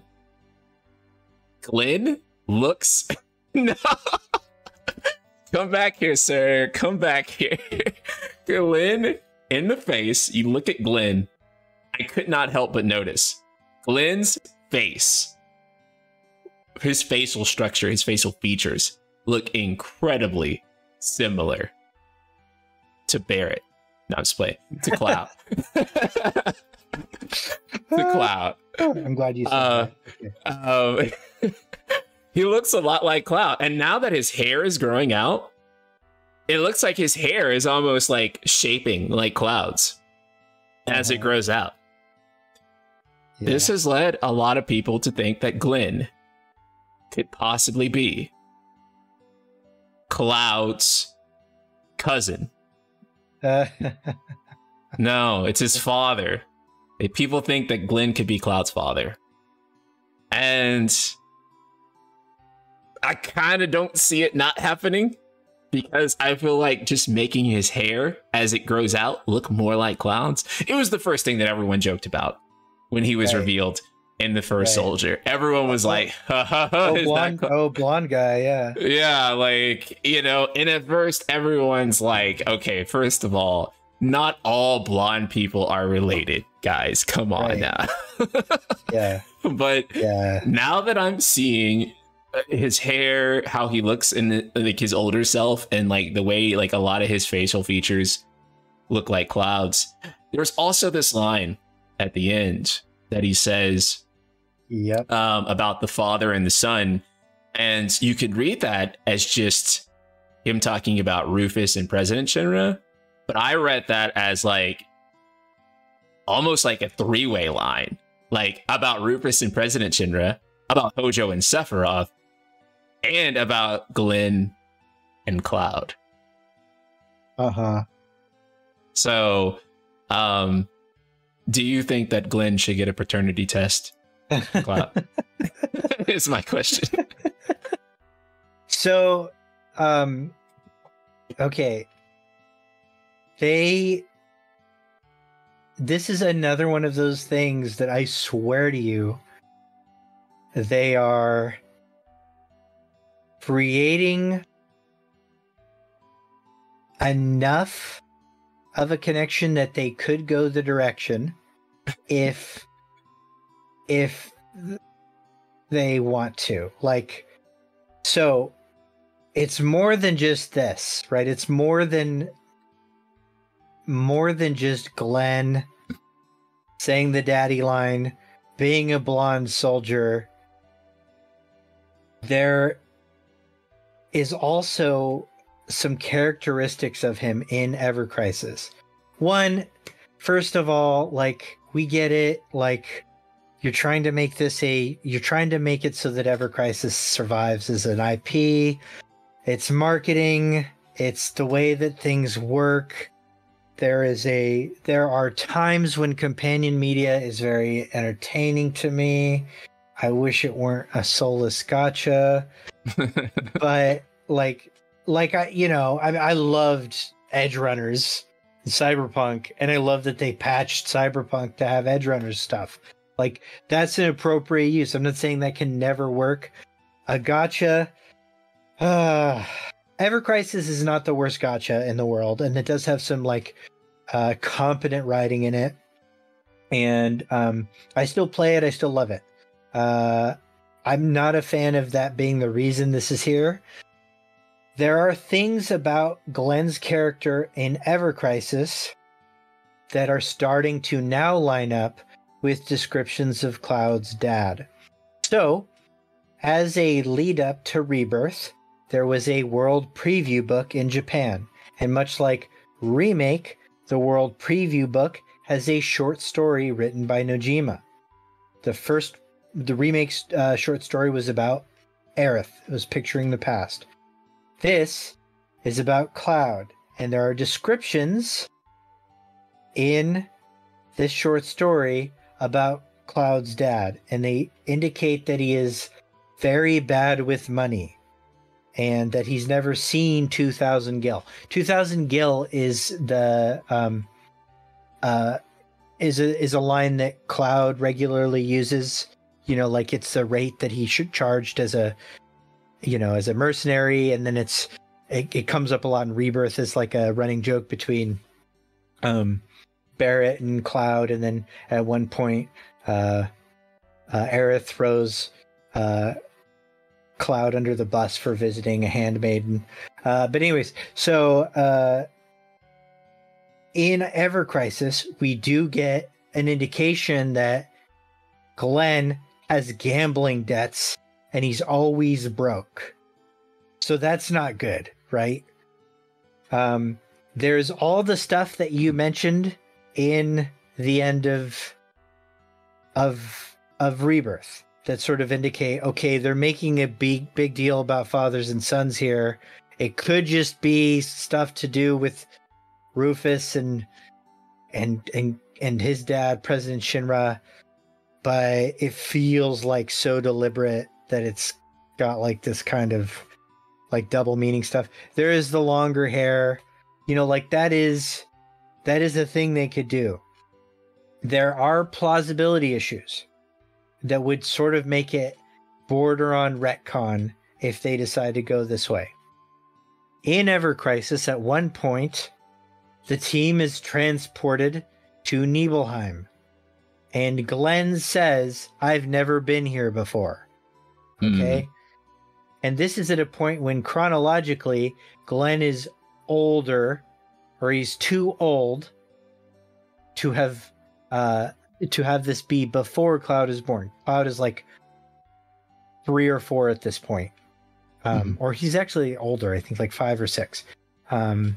So Glenn, having gone to Nibelheim, saying, "I've never been here before," indicates that either he's never been there before, or that he lost his memory somehow, because he would have had to have been like 19, gone to Nibelheim, put a baby in Claudia, pretended to die, and then left and joined Soldier, which does not match his characterization at all. Like he's kind of a dick, but he's like really paternal with Sephiroth. So like they're going to have to force feed a memory loss mechanic in there. Like he lost his memory somehow, before he joined Soldier, but just for the 2-year period of time that he put a baby in somebody, The other thing is that like there is a lot of people lose issue. their memories between those times. Not impossible. Not impossible. It's not impossible. It is also like it's not something that I want. I'll be honest about that. To me, though, in terms of Glenn, just to talk about Glenn is like a character addition, right? So it seems like when Glenn first appears as the hooded figure in Chapter 4, I'm like, let's go. Like I was surprised at how like dark his voice acting was. I was like, man, I kind of like Punished Glenn. This is cool. Like he's such a dork in Ever Crisis, but he's also like kind of lovable. Like he never lets Sephiroth go. Like he's like, Sephiroth's kind of a dick to him, but he's like, no, buddy, you just need a hug. Like he, at one point, like Sephiroth's like trying to find this picture of his mother that he lost, which is a picture of Lucrezia, but it says Genova on it because Hojo's a dick. And so he's like really panicking about losing a picture of his mother, and like Glenn gives him this big hug, and it's this big bro moment. And so then all of a sudden we see this Glenn show up in Junon, and he's like an asshole. There's like this like super spoilery like flash of Rufus shooting Glenn in the back, and you're like, well, I guess that's the Ever Crisis plot spoiled, and that's frustrating. But at least like, okay, we're gonna see some weird stuff happen with this character. but never did I imagine that like it would go the way that it did. Him being like this other leader of the Shinra Resistance Corporation, that makes sense because like they do need plot beats for part 3, and they have been for years setting up this Republic of Junon subplot, like that there was this previous governmental force, which is like a republic, a democracy basically, that was toppled by Shinra, like aggressively, like through war, and Shinra became the dominant power, and so like it goes into the geopolitics of Shinra rising to power, and the rebellion now has like all of these forks that are going to be a lot more like, instead of it just being like this lone group of like kind of insane terrorists, it's like this whole structure of people that are just like down with Shinra. And so it does seem like part 3, what they're doing is they're setting up a big like rebels versus empire fight, you know, that we're going to be part of. And what that'll help us do is like elevate the importance of Wu Tai in the plot and make that less of a like a optional thing, but instead more of like an exploration of that, you know, culture, an exploration of what, you know, what rebellion looks like, and what the difference between like, you know, like insular cells of rebellion and then big organized movements. Like it's an opportunity for us to explore all of that, and I'm okay with that. Like that's you need that kind of stuff. Like, and in fact, if there's anything that I feel is kind of missing from Rebirth, is it's like real political messaging. Like I know not every game needs that, but Final Fantasy VII had that very strong, and like I kind of think that like that was one of those things that resonated with me. You know, I really like the political messaging. I would like them to like not distance themselves from that. Hopefully they don't screw it up, you know. So Glenn's involvement in that, along with Matt and Lucia, are confirmed to be alive as well. I'm not sure if you knew that. No, I didn't know that. So in the Proto-Relic quests in Cosmo Canyon, we find out that Matt and Lucia are generals in the Wu Tai army, basically the Avalanche HQ branch. Oh, okay. So we learn that there's like this burgeoning power structure of like this Wu Tai Center that uses these characters from Ever Crisis. I'm way down for that. Right. Like I'm way super down for that. Yeah. What I'm not sure about is the very last scene where one, the localization really like the localization doesn't make it very like doesn't make it as absurdly clear that Viceroy Saruf is actually Rufus, but the Japanese translation, like it's like a direct anagram for Rufus. Saruf is literally Rufus. Yeah. The letters, but you still like as an English player like know that's what's going on, and that is a Before Crisis plot beat, so that's fine. However, so that's revealed, and then Glenn does this thing that's so crazy and reveals himself to not be Glenn, but instead Sephiroth. And I don't see the value of that yet. Yeah. I think there's precedent for Glenn choosing Glenn as a host, because it seems like Glenn and Sephiroth, although they have an adversarial relationship in the beginning of Ever Crisis, there's this fight that breaks out between Glenn and Sephiroth, where right beforehand, by the way, Sephiroth is almost crying as an adult, trying to get a hold of Genesis on the phone, which is like weird characterization, but I'm hoping they explore that more. And then like that is interrupted by Glenn popping out and just picking a fight with Sephiroth. We then find out that Rufus probably kills Glenn. So I get the sense that Sephiroth is using Glenn as a host to mock Rufus because he in fact resents Rufus for killing one of his few friends in the world. Mm. But the messaging of that is also super sadistic, because if, like, for instance, Glenn is Cloud's dad, then Sephiroth not only killed, like, his baby mama in Nibelheim, but has spent, like, sort of a time loop of eternities trying to both kill and probably marry his son, which is weird, you know? Right. I mean, what are you gonna do? Yeah, that's weird. Yeah, that's one of those connections. It's like, you know, when we talk about like bad tie-ins and lazy tie-ins, like there's that famous George Lucas quote about poetry, where he's talking about how like every main character is for some reason from Dagobah, and like some of it's like super forced, and it feels like, okay, you're losing creativity, so you're just redoing the same thing. And his justification for that was like, it's poetry, it rhymes, you know, like, so doing stuff like that is rhyming. Like when you're just making like these connections that feel like they're really just trying to recapture the same plot beats over and over again, that's kind of lazy and comes across as rough.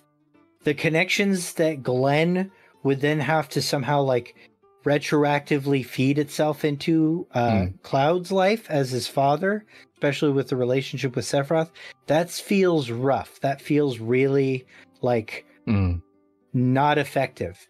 Whereas so many of the other compilation additions in the remake project in particular feel like more reverberations, more like this is a love letter to itself, where maybe they don't always take themselves seriously, but like this is reverence to the source material. Like all these connections are a way to make the story feel more real and alive, whereas some of these connections, like, you know, Crisis Core, Zack falling into the church, or before Crisis, the player Turk falling into the church and running into Aerith, like everybody falling into the church, that feels more like a parody of Final Fantasy VII, whereas some of the other inclusions and connections that I think are really effective, you know, feel like a love letter. And so it's finding that line is really tough, and I don't see a path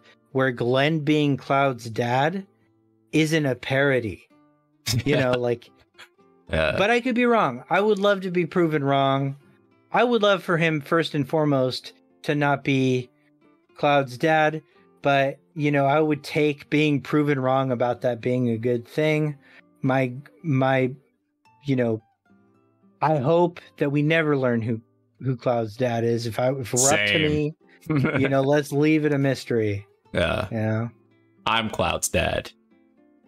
I would prefer that. Like, dude already has a mom named Claudia that's blonde. Yeah. The dad could be anybody. Like, especially basically any white guy, you know? Yeah. And we're pretty much good, you know? All right. So this is going to be like my final question for you.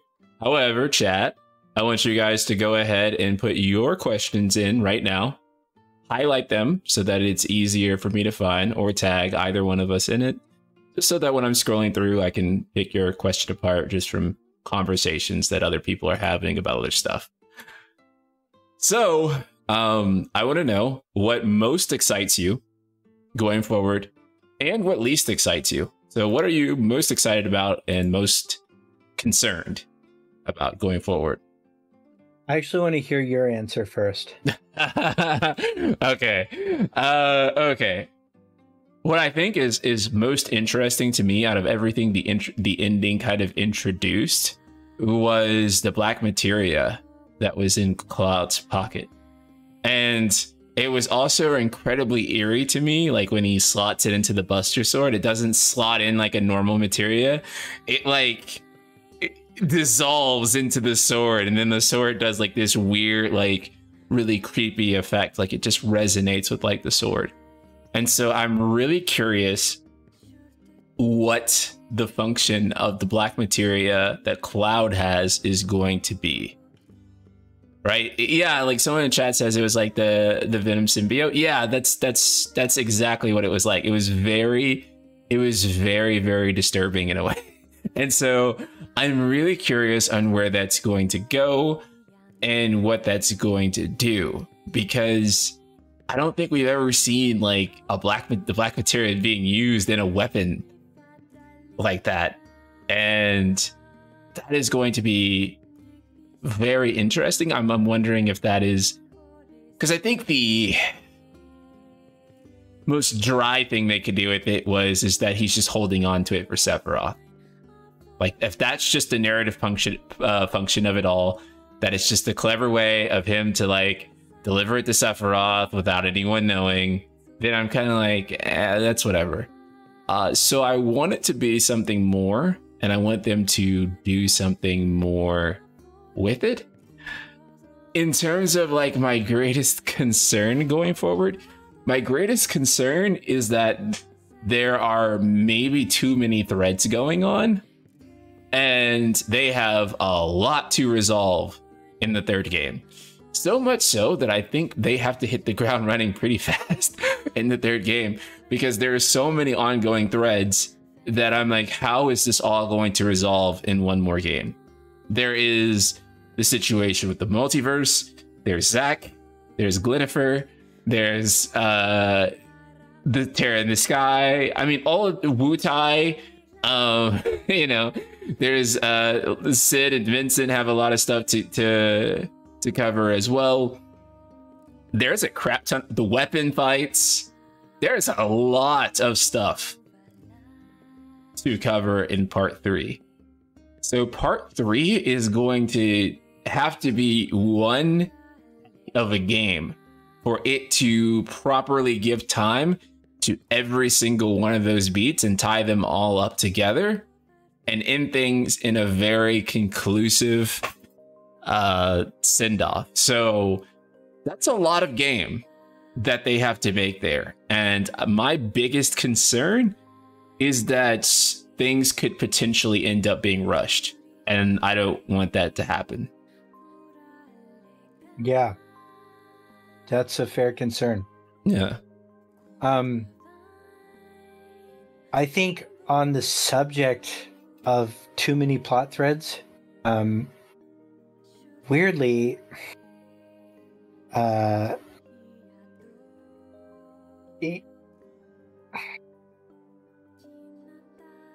like on paper, like in terms of dialogue and stuff like that, there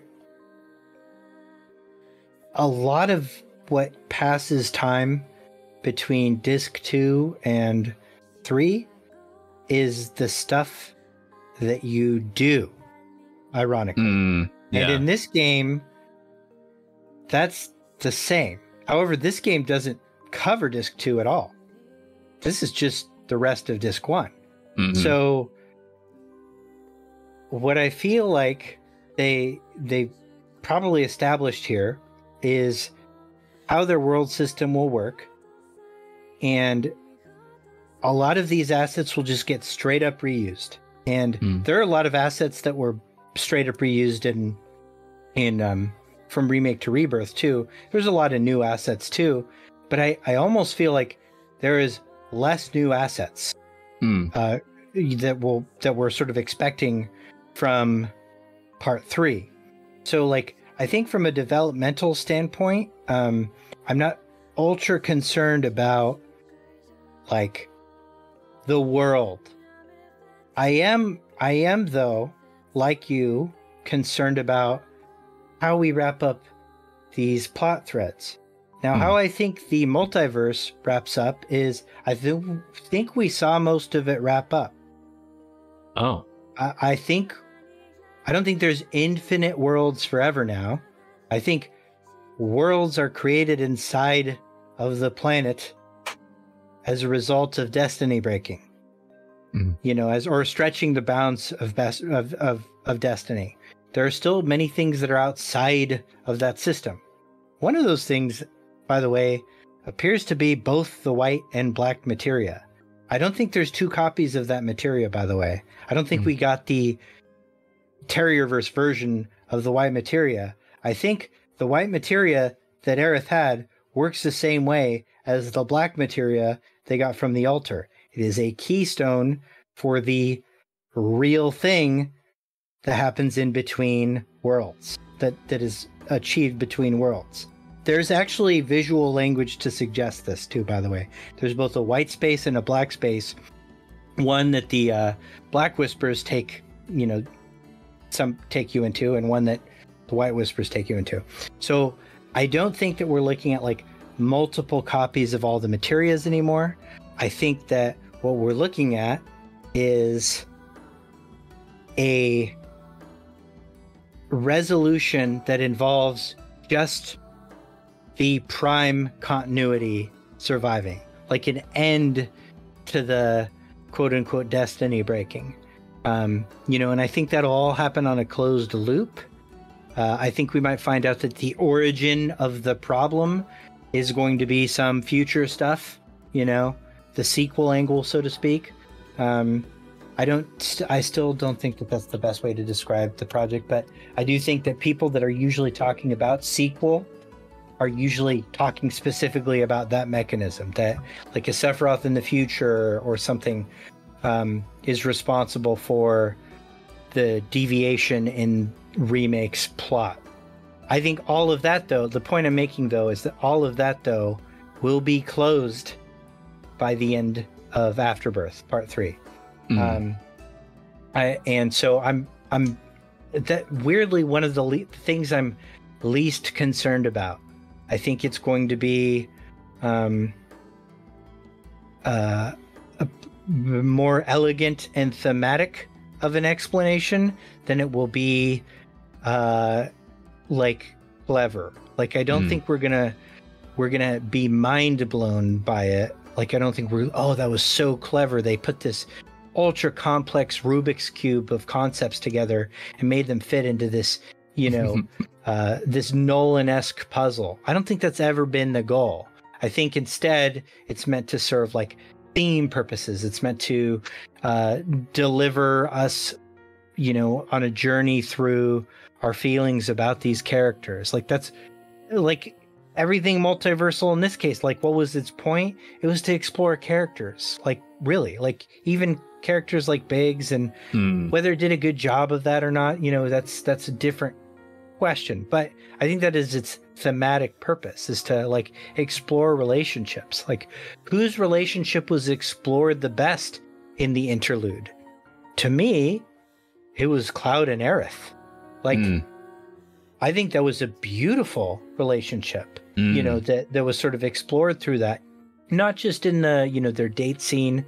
And this is not shipper stuff. Like, I actually think that the way they handled shipping as a thing made me enjoy the conversation around shipping for the first time ever in my life. Like, I think they really explored these relationships in a way that was like realistic for young people that really all love each other, but also like are dealing with the fact that they have feelings for each other. And like, there's no, I think like it's only upsetting or toxic or like, you can only put down other characters in it if you view it through this like really kind of like, I think archaic lens.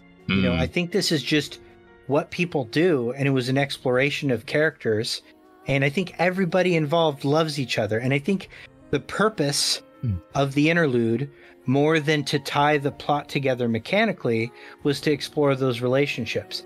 So how do I think the multiverse threads will close in part 3? The same way. Like the themes will drive their closure more than the mechanics. Right. You know, and I think that's fine. I think if you do that good, it's fine. If you do it bad, then you're disappointed on two fronts. You know, like, not only did this not make sense, but like it sucked. You know, like, right. You know, so I think what they're doing is a good way to make you still be able to explore loss.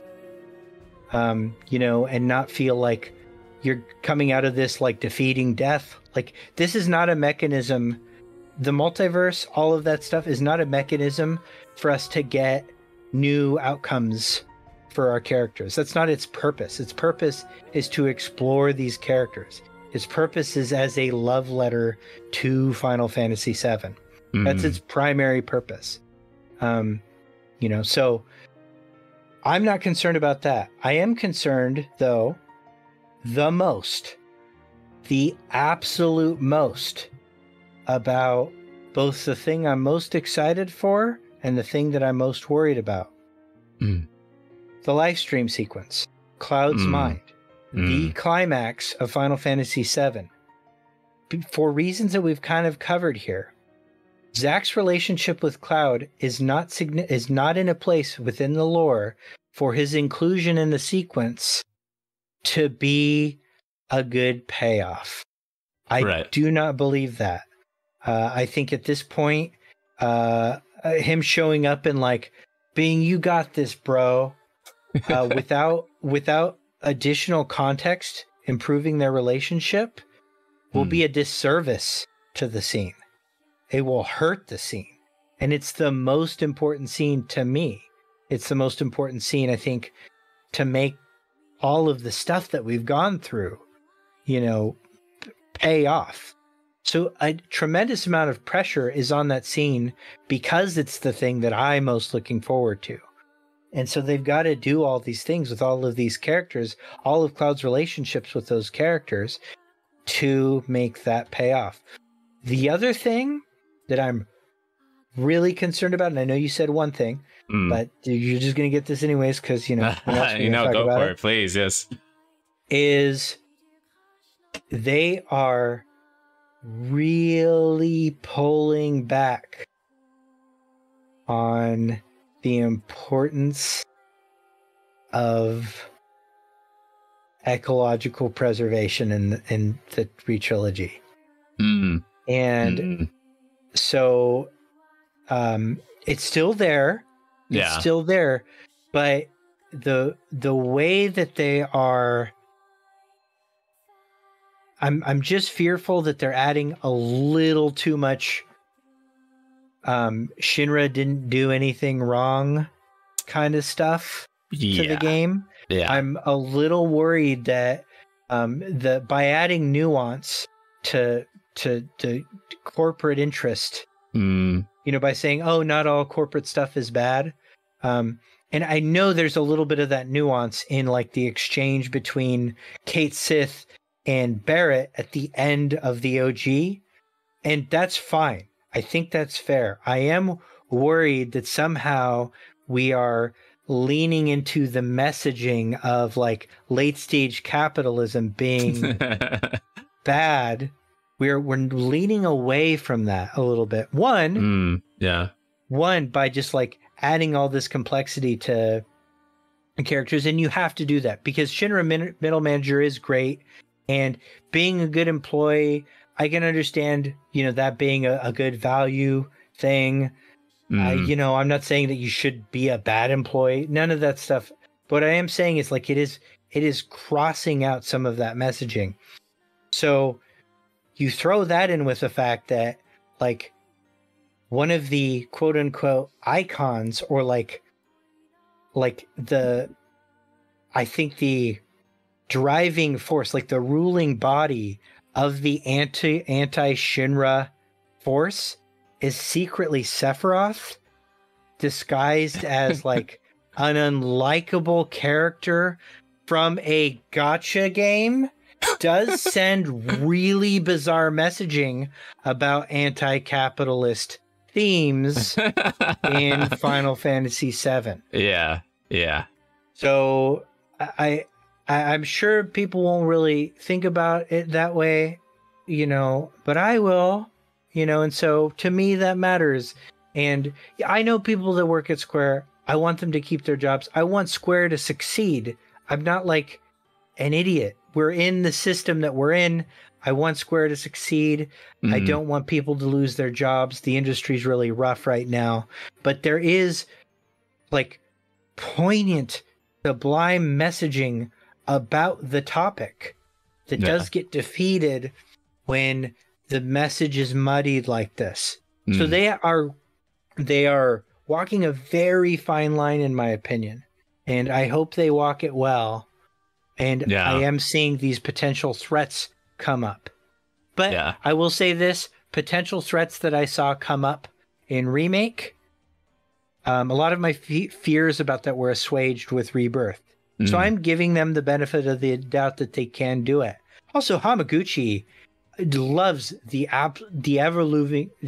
In terms of like somebody that really loves his creation, Hamaguchi has really got me like kind of sold on his personality with it. Yeah. I just think he's the only person that should be allowed to talk about this game. Hamaguchi for FF17 too. Like that's where I'm at. That's where I'm at with Hamaguchi. I think he's just like such a good guy.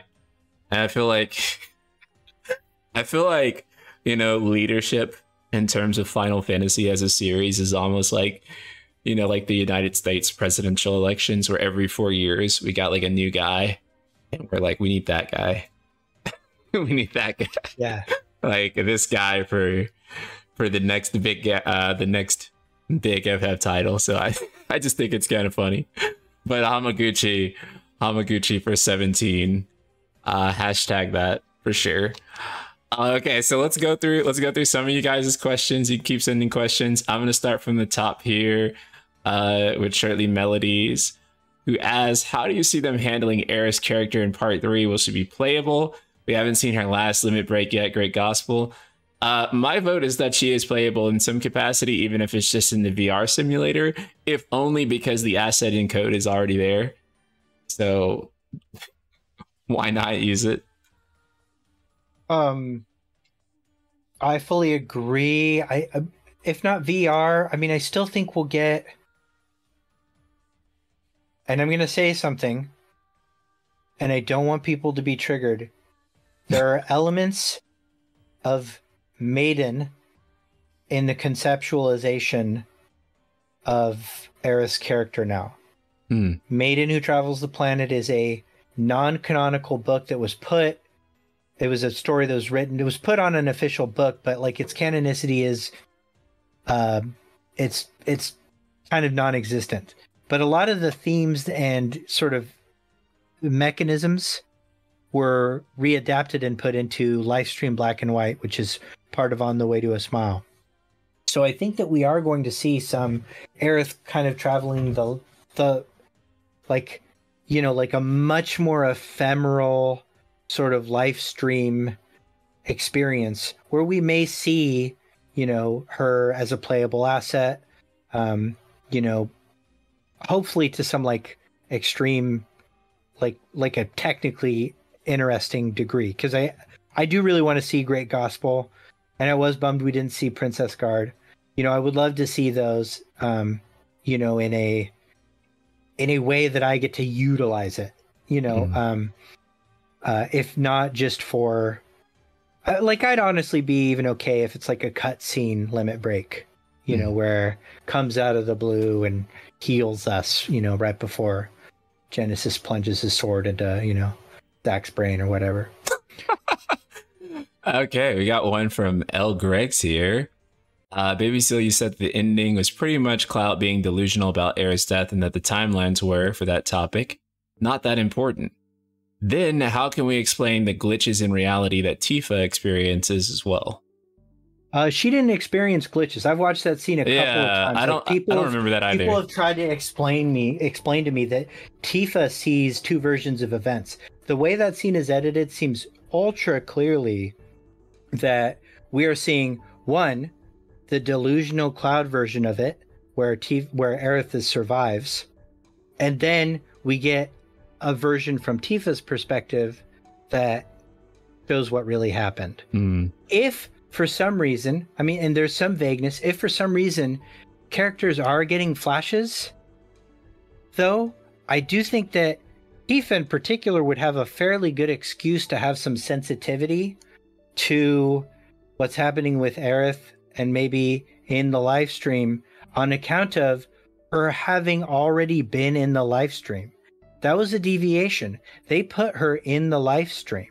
And one of the things that sort of represents the relationship that Tifa and Aerith now have on a meta sense is not only that silent line that, you know, that Aerith whispers to, or that's muted.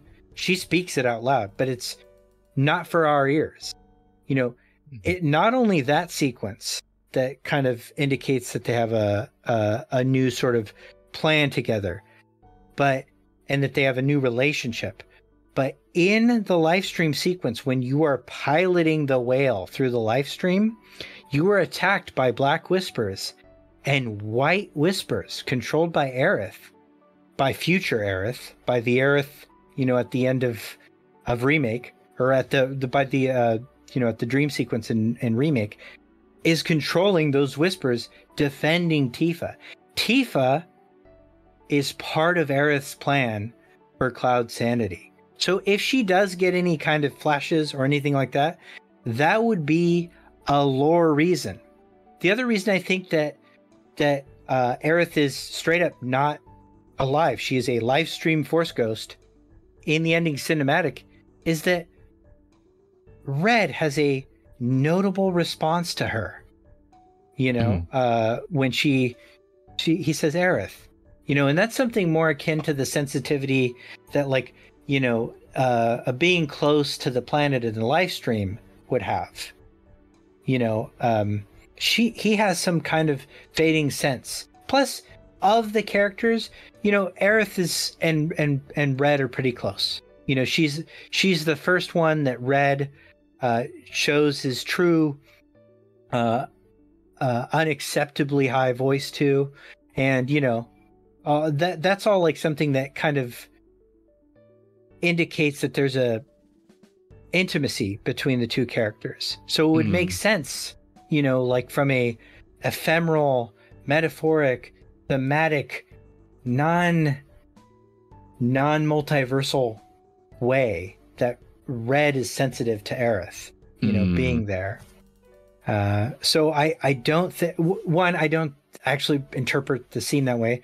Two, even if I'm wrong about it, there are in-lore reasons that really signify why maybe Tifa would have a little bit of an understanding of Aerith's plan more than, say, the other characters. Right. The Hylian 64 asked us, what is your view on Aerith's memory loss from the whispers alluded to in the beginning of Remake? Do you think that was legit or Aerith was lying? And finally, what's your bets on the third game's title? I'll just say this. My bet on the third game's title would be something like Redemption, I think would be cool. But I'm pretty sure they're going to save that for like the Dirge of Cerberus remaster. Dirge remake. Yeah. That is like inevitably going to happen between this and part 3. Yeah.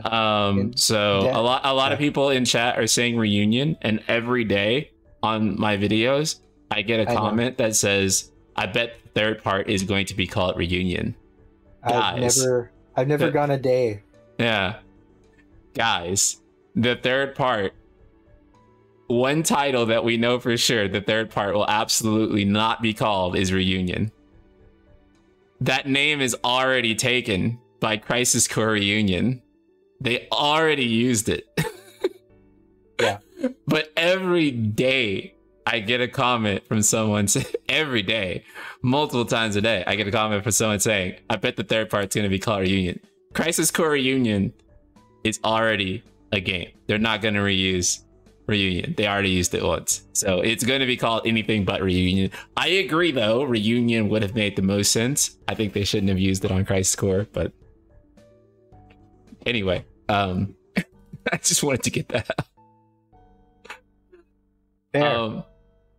Yeah, but in terms of Aerith and the memory loss, no, I think that's what happened, right? Like, they lost her memories.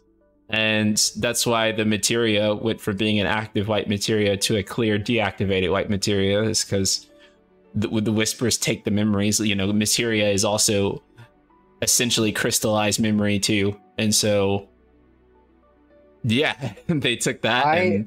So, okay, so this is an interesting one on that. Yeah. The localization sort of made it sound like the whispers caused the white materia to be empty, but in Japanese, the memory of what happened to it seems more to be the target. I think the reason the materia is empty is because she cast it on the portal. Oh.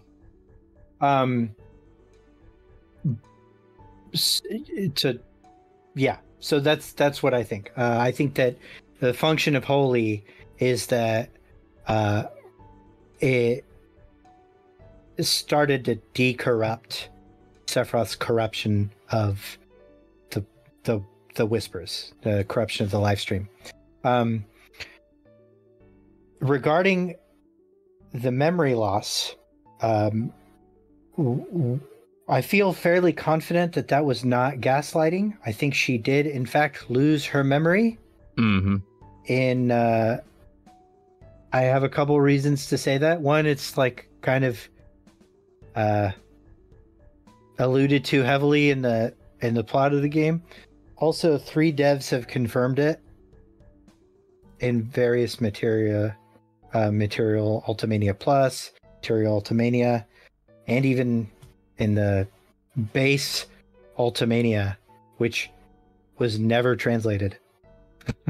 But so, I do think that that did happen. I don't think that Aerith is gaslighting Tifa or Aerith about that. I think that did happen. I do think, though, that several times when we are talking to Aerith in this game, she has all of her memories back. And when she's speaking, and it's from a place that includes memories that she shouldn't have, it's an indicator to us that she's dead at the time that she's telling us. That she is future Aerith. That she is the Aerith with memories closest to the future, as the Ultimania describes her in the scene and the resolution scene in chapter 14 of part 1. So that we never see her speak, though, in that way while she's concretely with the party. We only see that in the interlude or in scenes that are dreamy, right? So like when Aerith is talking to Cloud in the Sleepy Forest, or in the Misty Forest, on the way to the Forgotten Capital, I think that's future Aerith. And I think they may even try and allude to the possibility that in the OG scene, that's true of the Aerith that you're talking to in that sequence. I don't love that. I think keep the lore separate enough that we can interpret the OG however we want, so that we can just say, okay, this is the way we're going to interpret the remake project. It's the way that we're going to interpret this. Right. As far as the third title, one of the things that sort of clued us into the title of part 2 was the soundtrack. We got One Winged Angel Rebirth. And I do think that some people have indicated that because Sephiroth, like Bizarro Sephiroth, is called Sephiroth Reborn, that the title of part 3 will be Reborn. I don't think so. I'm gonna throw out a title that I think is really thematically the most interesting, and this is very much a shot in the dark, and I want it to be that way. Like I'm not really taking this from any like lore thing. This is just like my one wild gut shot with no real thing other than what I think the plot will kind of focus on, or what I wanted to focus on. And I'm going to say repent as the third part, because I think it applies to a lot of us. It applies to Cloud for obvious reasons. It applies to Shinra and Avalanche for things that they've done. It applies for the species and the treatment of the planet. And I think even, and it may, and I'm really hoping, it will apply to the Cetra and their treatment of the Gi tribe. Mm-hmm. I think there's a subplot that they're trying to get at there when you pick that apart that says that, hey, maybe the Cetra were not perfect. Yeah, I kind of found that interesting. Yeah. Yeah. What color is the logo going to be? Is it going to be purple? In my head, it's purple. Yeah, I mean that's like the gradual evolution of Sephirothing, you know. It's got to be purple. I think Full Meteor Red's a good choice, but I do think that like some of the imagery is going to be heavily, and this is ultra red herring-ish. I think a lot of the imagery is going to be centered around Aerith and yellow flowers. And not just to make us think that maybe she can, come back, but also because they are thematically making her quote unquote sacrifice, more important to the story. And I have mixed feelings about that, because I do think that although loss and life do often include sacrifice as a subject in a theme, I don't think that was really what worked in the OG about it. Like you weren't thinking, oh, she did this for us.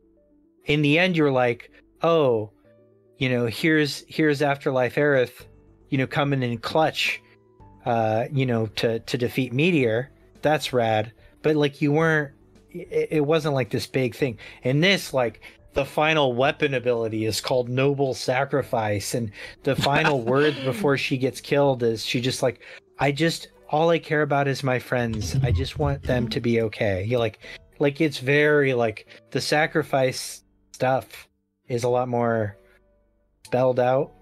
And I do understand that a lot of these concepts do need to, or there is a pressure when you have a 500-hour experience, covering a originally 40-hour story. There is pressure to spell these concepts out more, but some of the concepts worked really well without extra exposition. And I think sacrifice is one of them.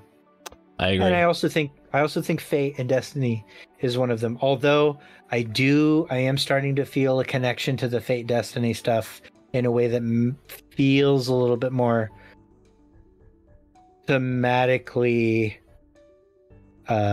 consistent with the OG in Rebirth than I did in Remake.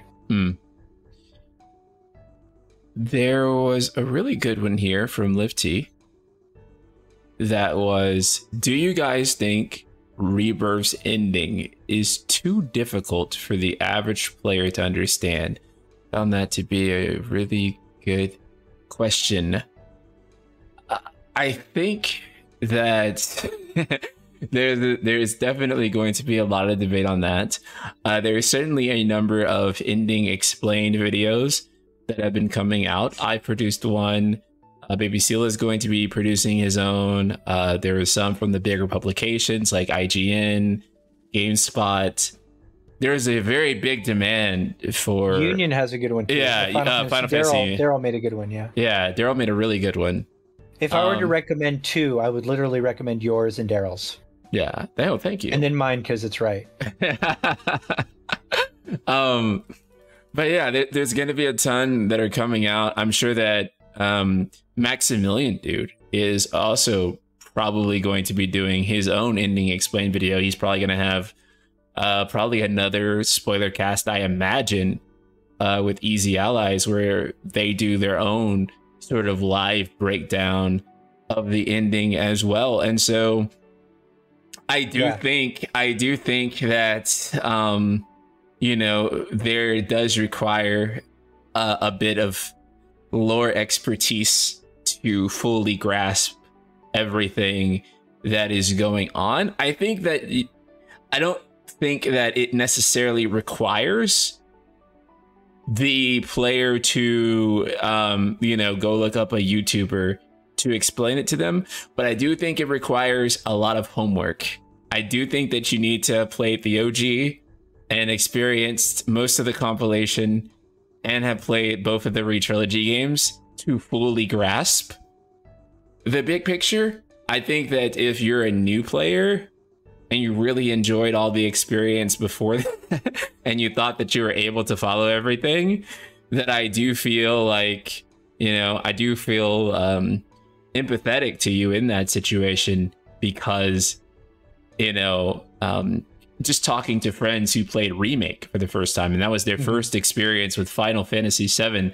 Some people, it's their first experience with Final Fantasy, and they, you know, their basic sentiment is that I was following the whole thing really well, I thought, and then I got to the ending, and then there was this guy with like spiky black hair, and I really didn't I didn't, and you know, they're basically like, and then I really didn't understand that, and then I didn't really understand what exactly was happening, you know, during the final fight. So whether I think it's too difficult for the average player to understand, I think it's well reasoned enough that the average Final Fantasy VII veteran can wrap their head around it pretty well without the need for without the need of a third party to explain it to them. But I feel like if you're not an FF7 veteran and this is kind of like your introductory experience, I do feel like you are somewhat gatekept from the impact of what this is all supposed to be. And you probably will not fully grasp, you know, who Zack is even supposed to be, for example, unless you are knee deep into Final Fantasy VII, which I guess that has kind of been like my bigger criticism of like re-trilogy in general, has just been like, I feel like this should have been the ultimate accessible title for anyone who wants to try Final Fantasy for the first time. But I feel like understanding a lot of these concepts requires you to dig so deep into Final Fantasy VII. Whereas I feel like it probably should have been written more so that new players could play this trilogy in isolation and get everything they need to know. And thus far, I'm not really sure if entirely that's the case, because there's elements like Zack and Glenn that I feel like if you don't know, then goddamn. You really don't know. Yeah. Okay.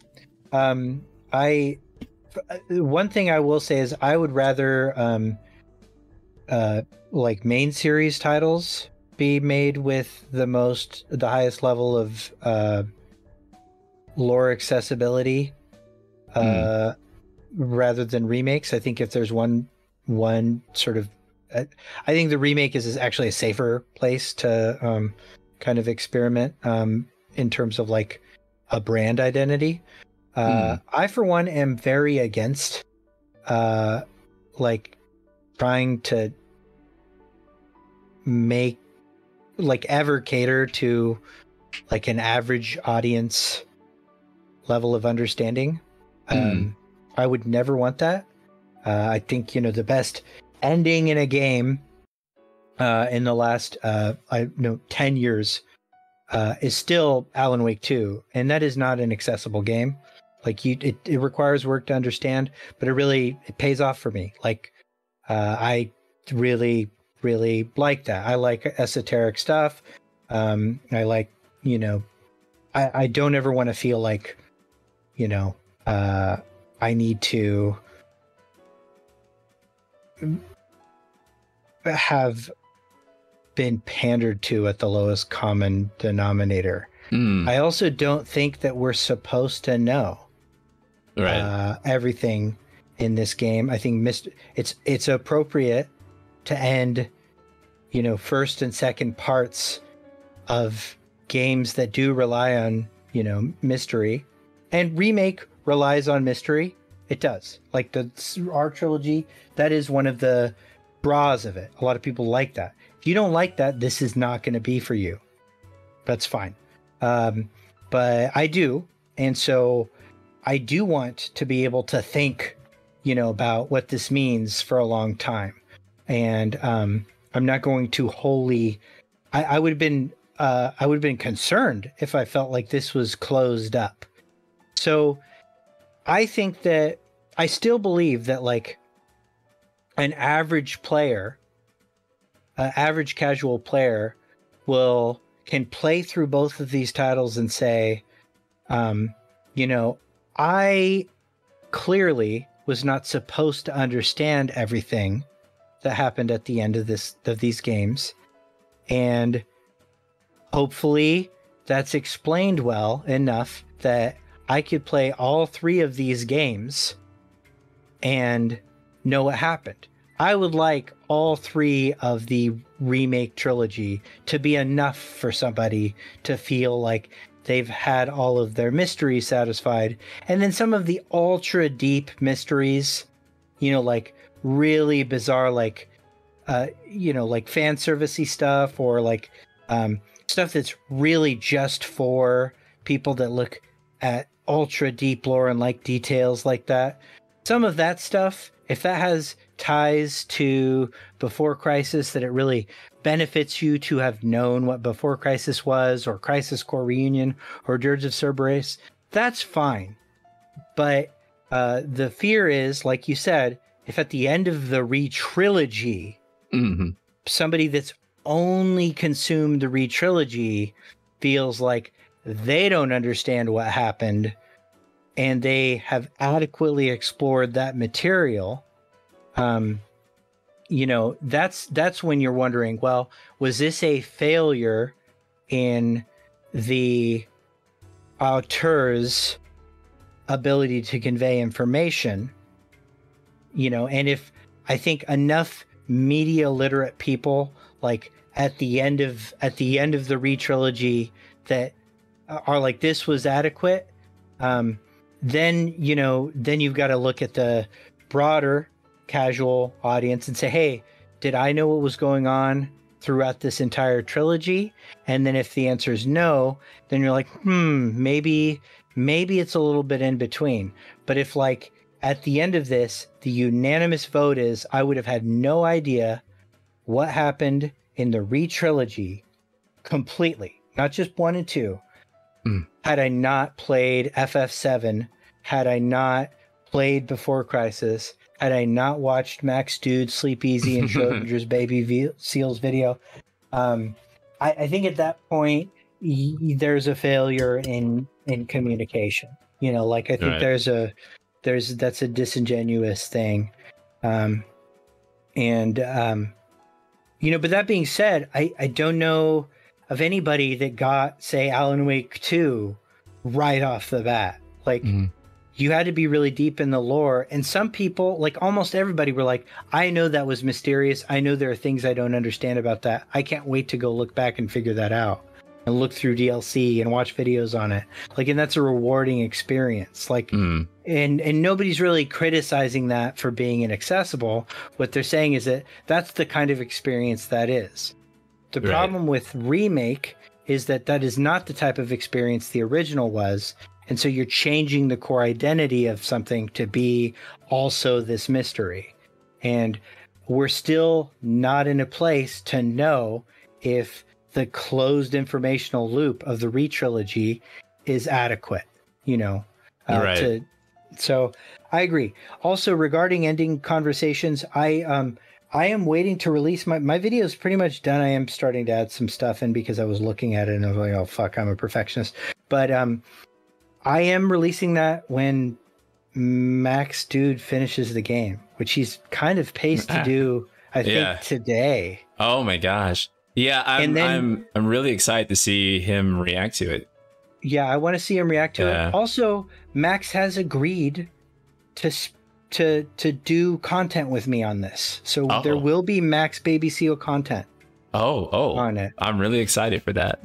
Yeah, because the thing about Max too is that, like, whether he intends to or not, his theory and opinion on it will always shape the nature of the conversation. And it's not even like he's not even actively choosing to do it. It's just it's just the nature of being such a beloved person with that much of a following, who that many people care about, his takes and how he feels about these sort of things. So in a way, and the developers also, they pay close attention to how he reacts to these things as well. And so it kind of becomes this situation where, how Max feels about it in some way probably does shape, it definitely shapes the discourse, and it might even shape, the developers when they're trying to decide on some of these finer details about what to do. So I think that his take on this is going to be incredibly important. I imagine him coming out pretty positive on it. It'd be like incredibly difficult for me to imagine him seeing this and reacting negatively to it. I just don't see that happening. So it's just going to be really fascinating to see if he comes up with something or if he says something that is kind of fundamentally different than the track that a lot of people are on. Because I remember back in 2020, when I first put my kind of theories out and my kind of theory explained videos and what I thought about the ending, and the moment Max kind of gave his opinion, every comment on my videos became, I know, go watch Max Dude. He told the truth about what he gets it. Yeah, he gets it. And I was like, whoa. And he's told both of us that he didn't want that. Like, he didn't want that. Yeah, he doesn't want to be weaponized, Personally told us, right? So bear that in mind. But yeah, it's like, and it's cool. He's a great guy, but yeah, his opinion will be like incredibly crucial, and like I'm going to be there in his stream watching. I'm sure most of you will be too, and it's just going to be really awesome. And so I really cannot wait to see what he has to say. It's probably the most important person's take on it, and that's not even just my opinion. I think objectively on some level. I think it's so subtle FPS in chat said, I hope Max is an Aerith is alive believer. And and I mean, to level with you, I'm of the opinion that Max's opinion on the way the story is told shaped the way that Rebirth was told. I believe that in my heart of hearts. If I could wink at you guys, I would. Like, I'm serious. Like, there is a Terrier in Junon. Like, I have been invited to things well beyond my follower and pay grade stuff, and then all of a sudden there's no longer a beagle. Like, I can't really explain that in a clear way, but what I'm saying is that, like, there is elements of these, like the bones of the story, I truly believe, and if you look at developer comments, they do line up with this. There was something specifically that Katase said actually at the Samsung thing at Tokyo Game Show that was heavily mistranslated. But what he said was that we watched everybody's theory videos, and it caused us to have awkward moments of pause.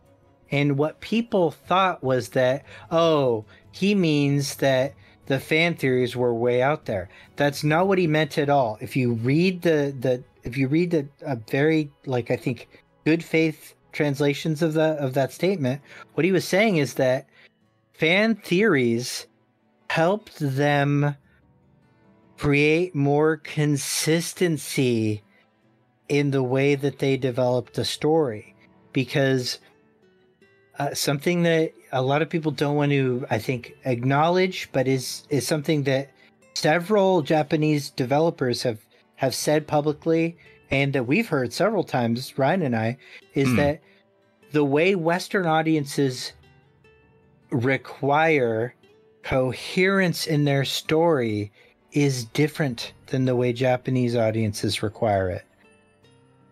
The best way that I've heard this described is by my friend Turquoise Hammer, when he was explaining the multiverse mechanic of Final Fantasy 13-2, which, by the way, written by all of the same people, as he says, the multiverse mechanic in 13-2 is quote unquote vibes.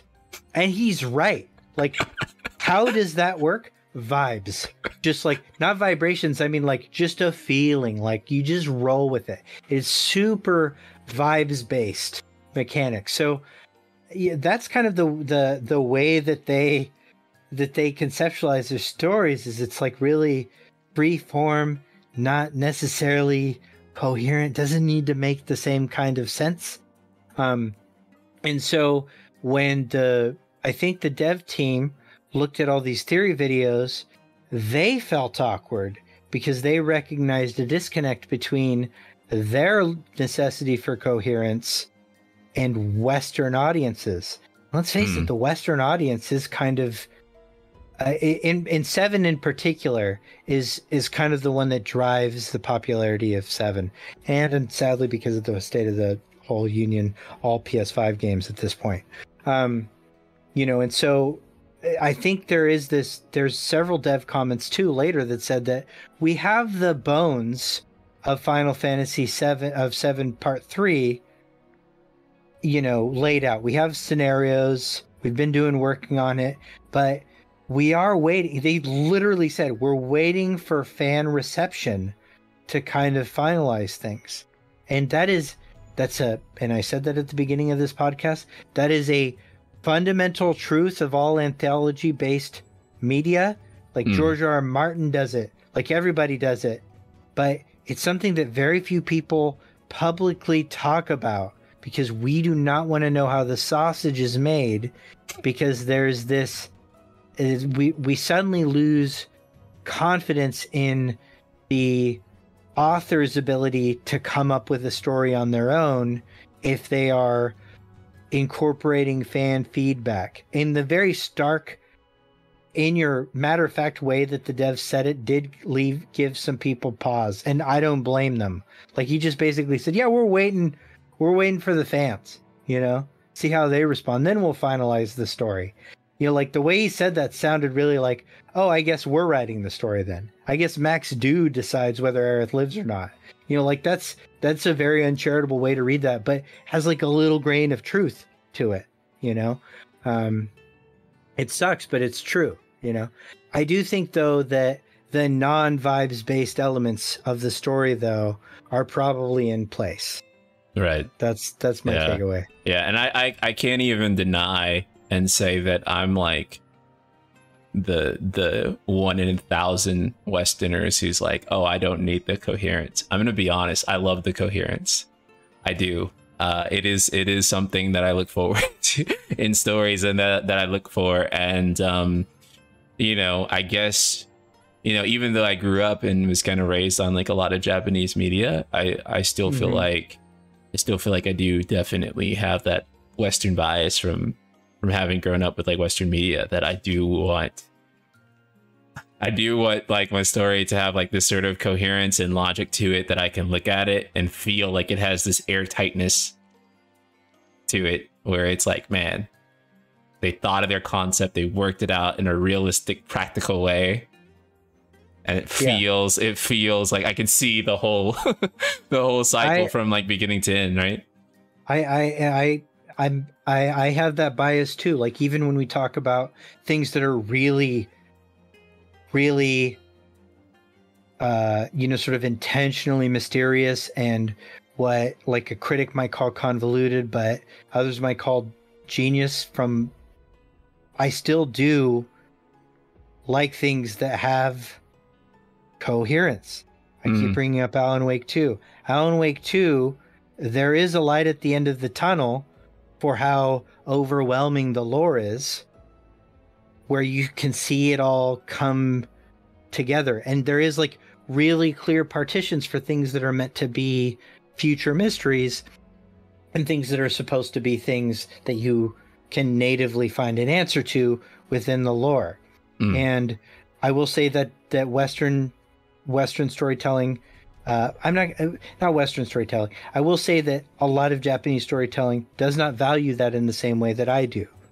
And that's just the nature of it. It's not even a critique. It's just like the true nature of our reality. So that is why when I hear that the developers of Final Fantasy VII are implementing fan feedback, I'm at one point concerned, but at another point slightly grateful, that they are meeting us where they're at. Because like you and I have talked about, at a certain point, this becomes the property of everyone, right? And so Final Fantasy VII, when it was released, became all of ours, not just the creators. And do I think that there's like a market share that should be higher for the pie for the developers? Absolutely. I do think that they should have more say in it than me, but I don't think the fans should have no say in it. And if a developer is aware of the impact their product has had, and then their art has had, and they look at the people whose lives the art has touched, there is a responsibility too to say, hey, am I meeting the people who this is for where they're at? And so that's a charitable way to look at their fan input, is that they're attempting to reduce awkwardly incoherent things from their story. Whether that pans out or not, still ultimately up to part 3. From a story perspective. But I think we can both very much agree that this, from a gameplay perspective, this thing slapped. Yeah. Probably my favorite Final Fantasy game of all time from a gameplay perspective.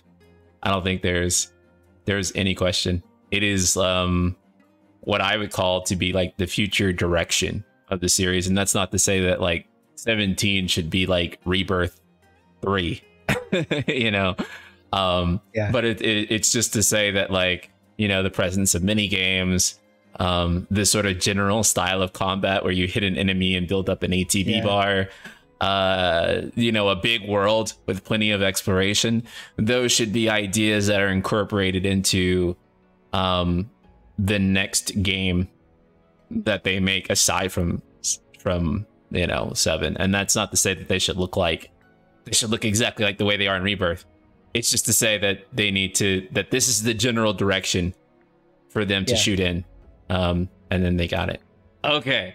Awesome. All right. You guys. And if you're watching on the YouTube audience, please be sure to check the description and give SchrodingersBabySeal a follow.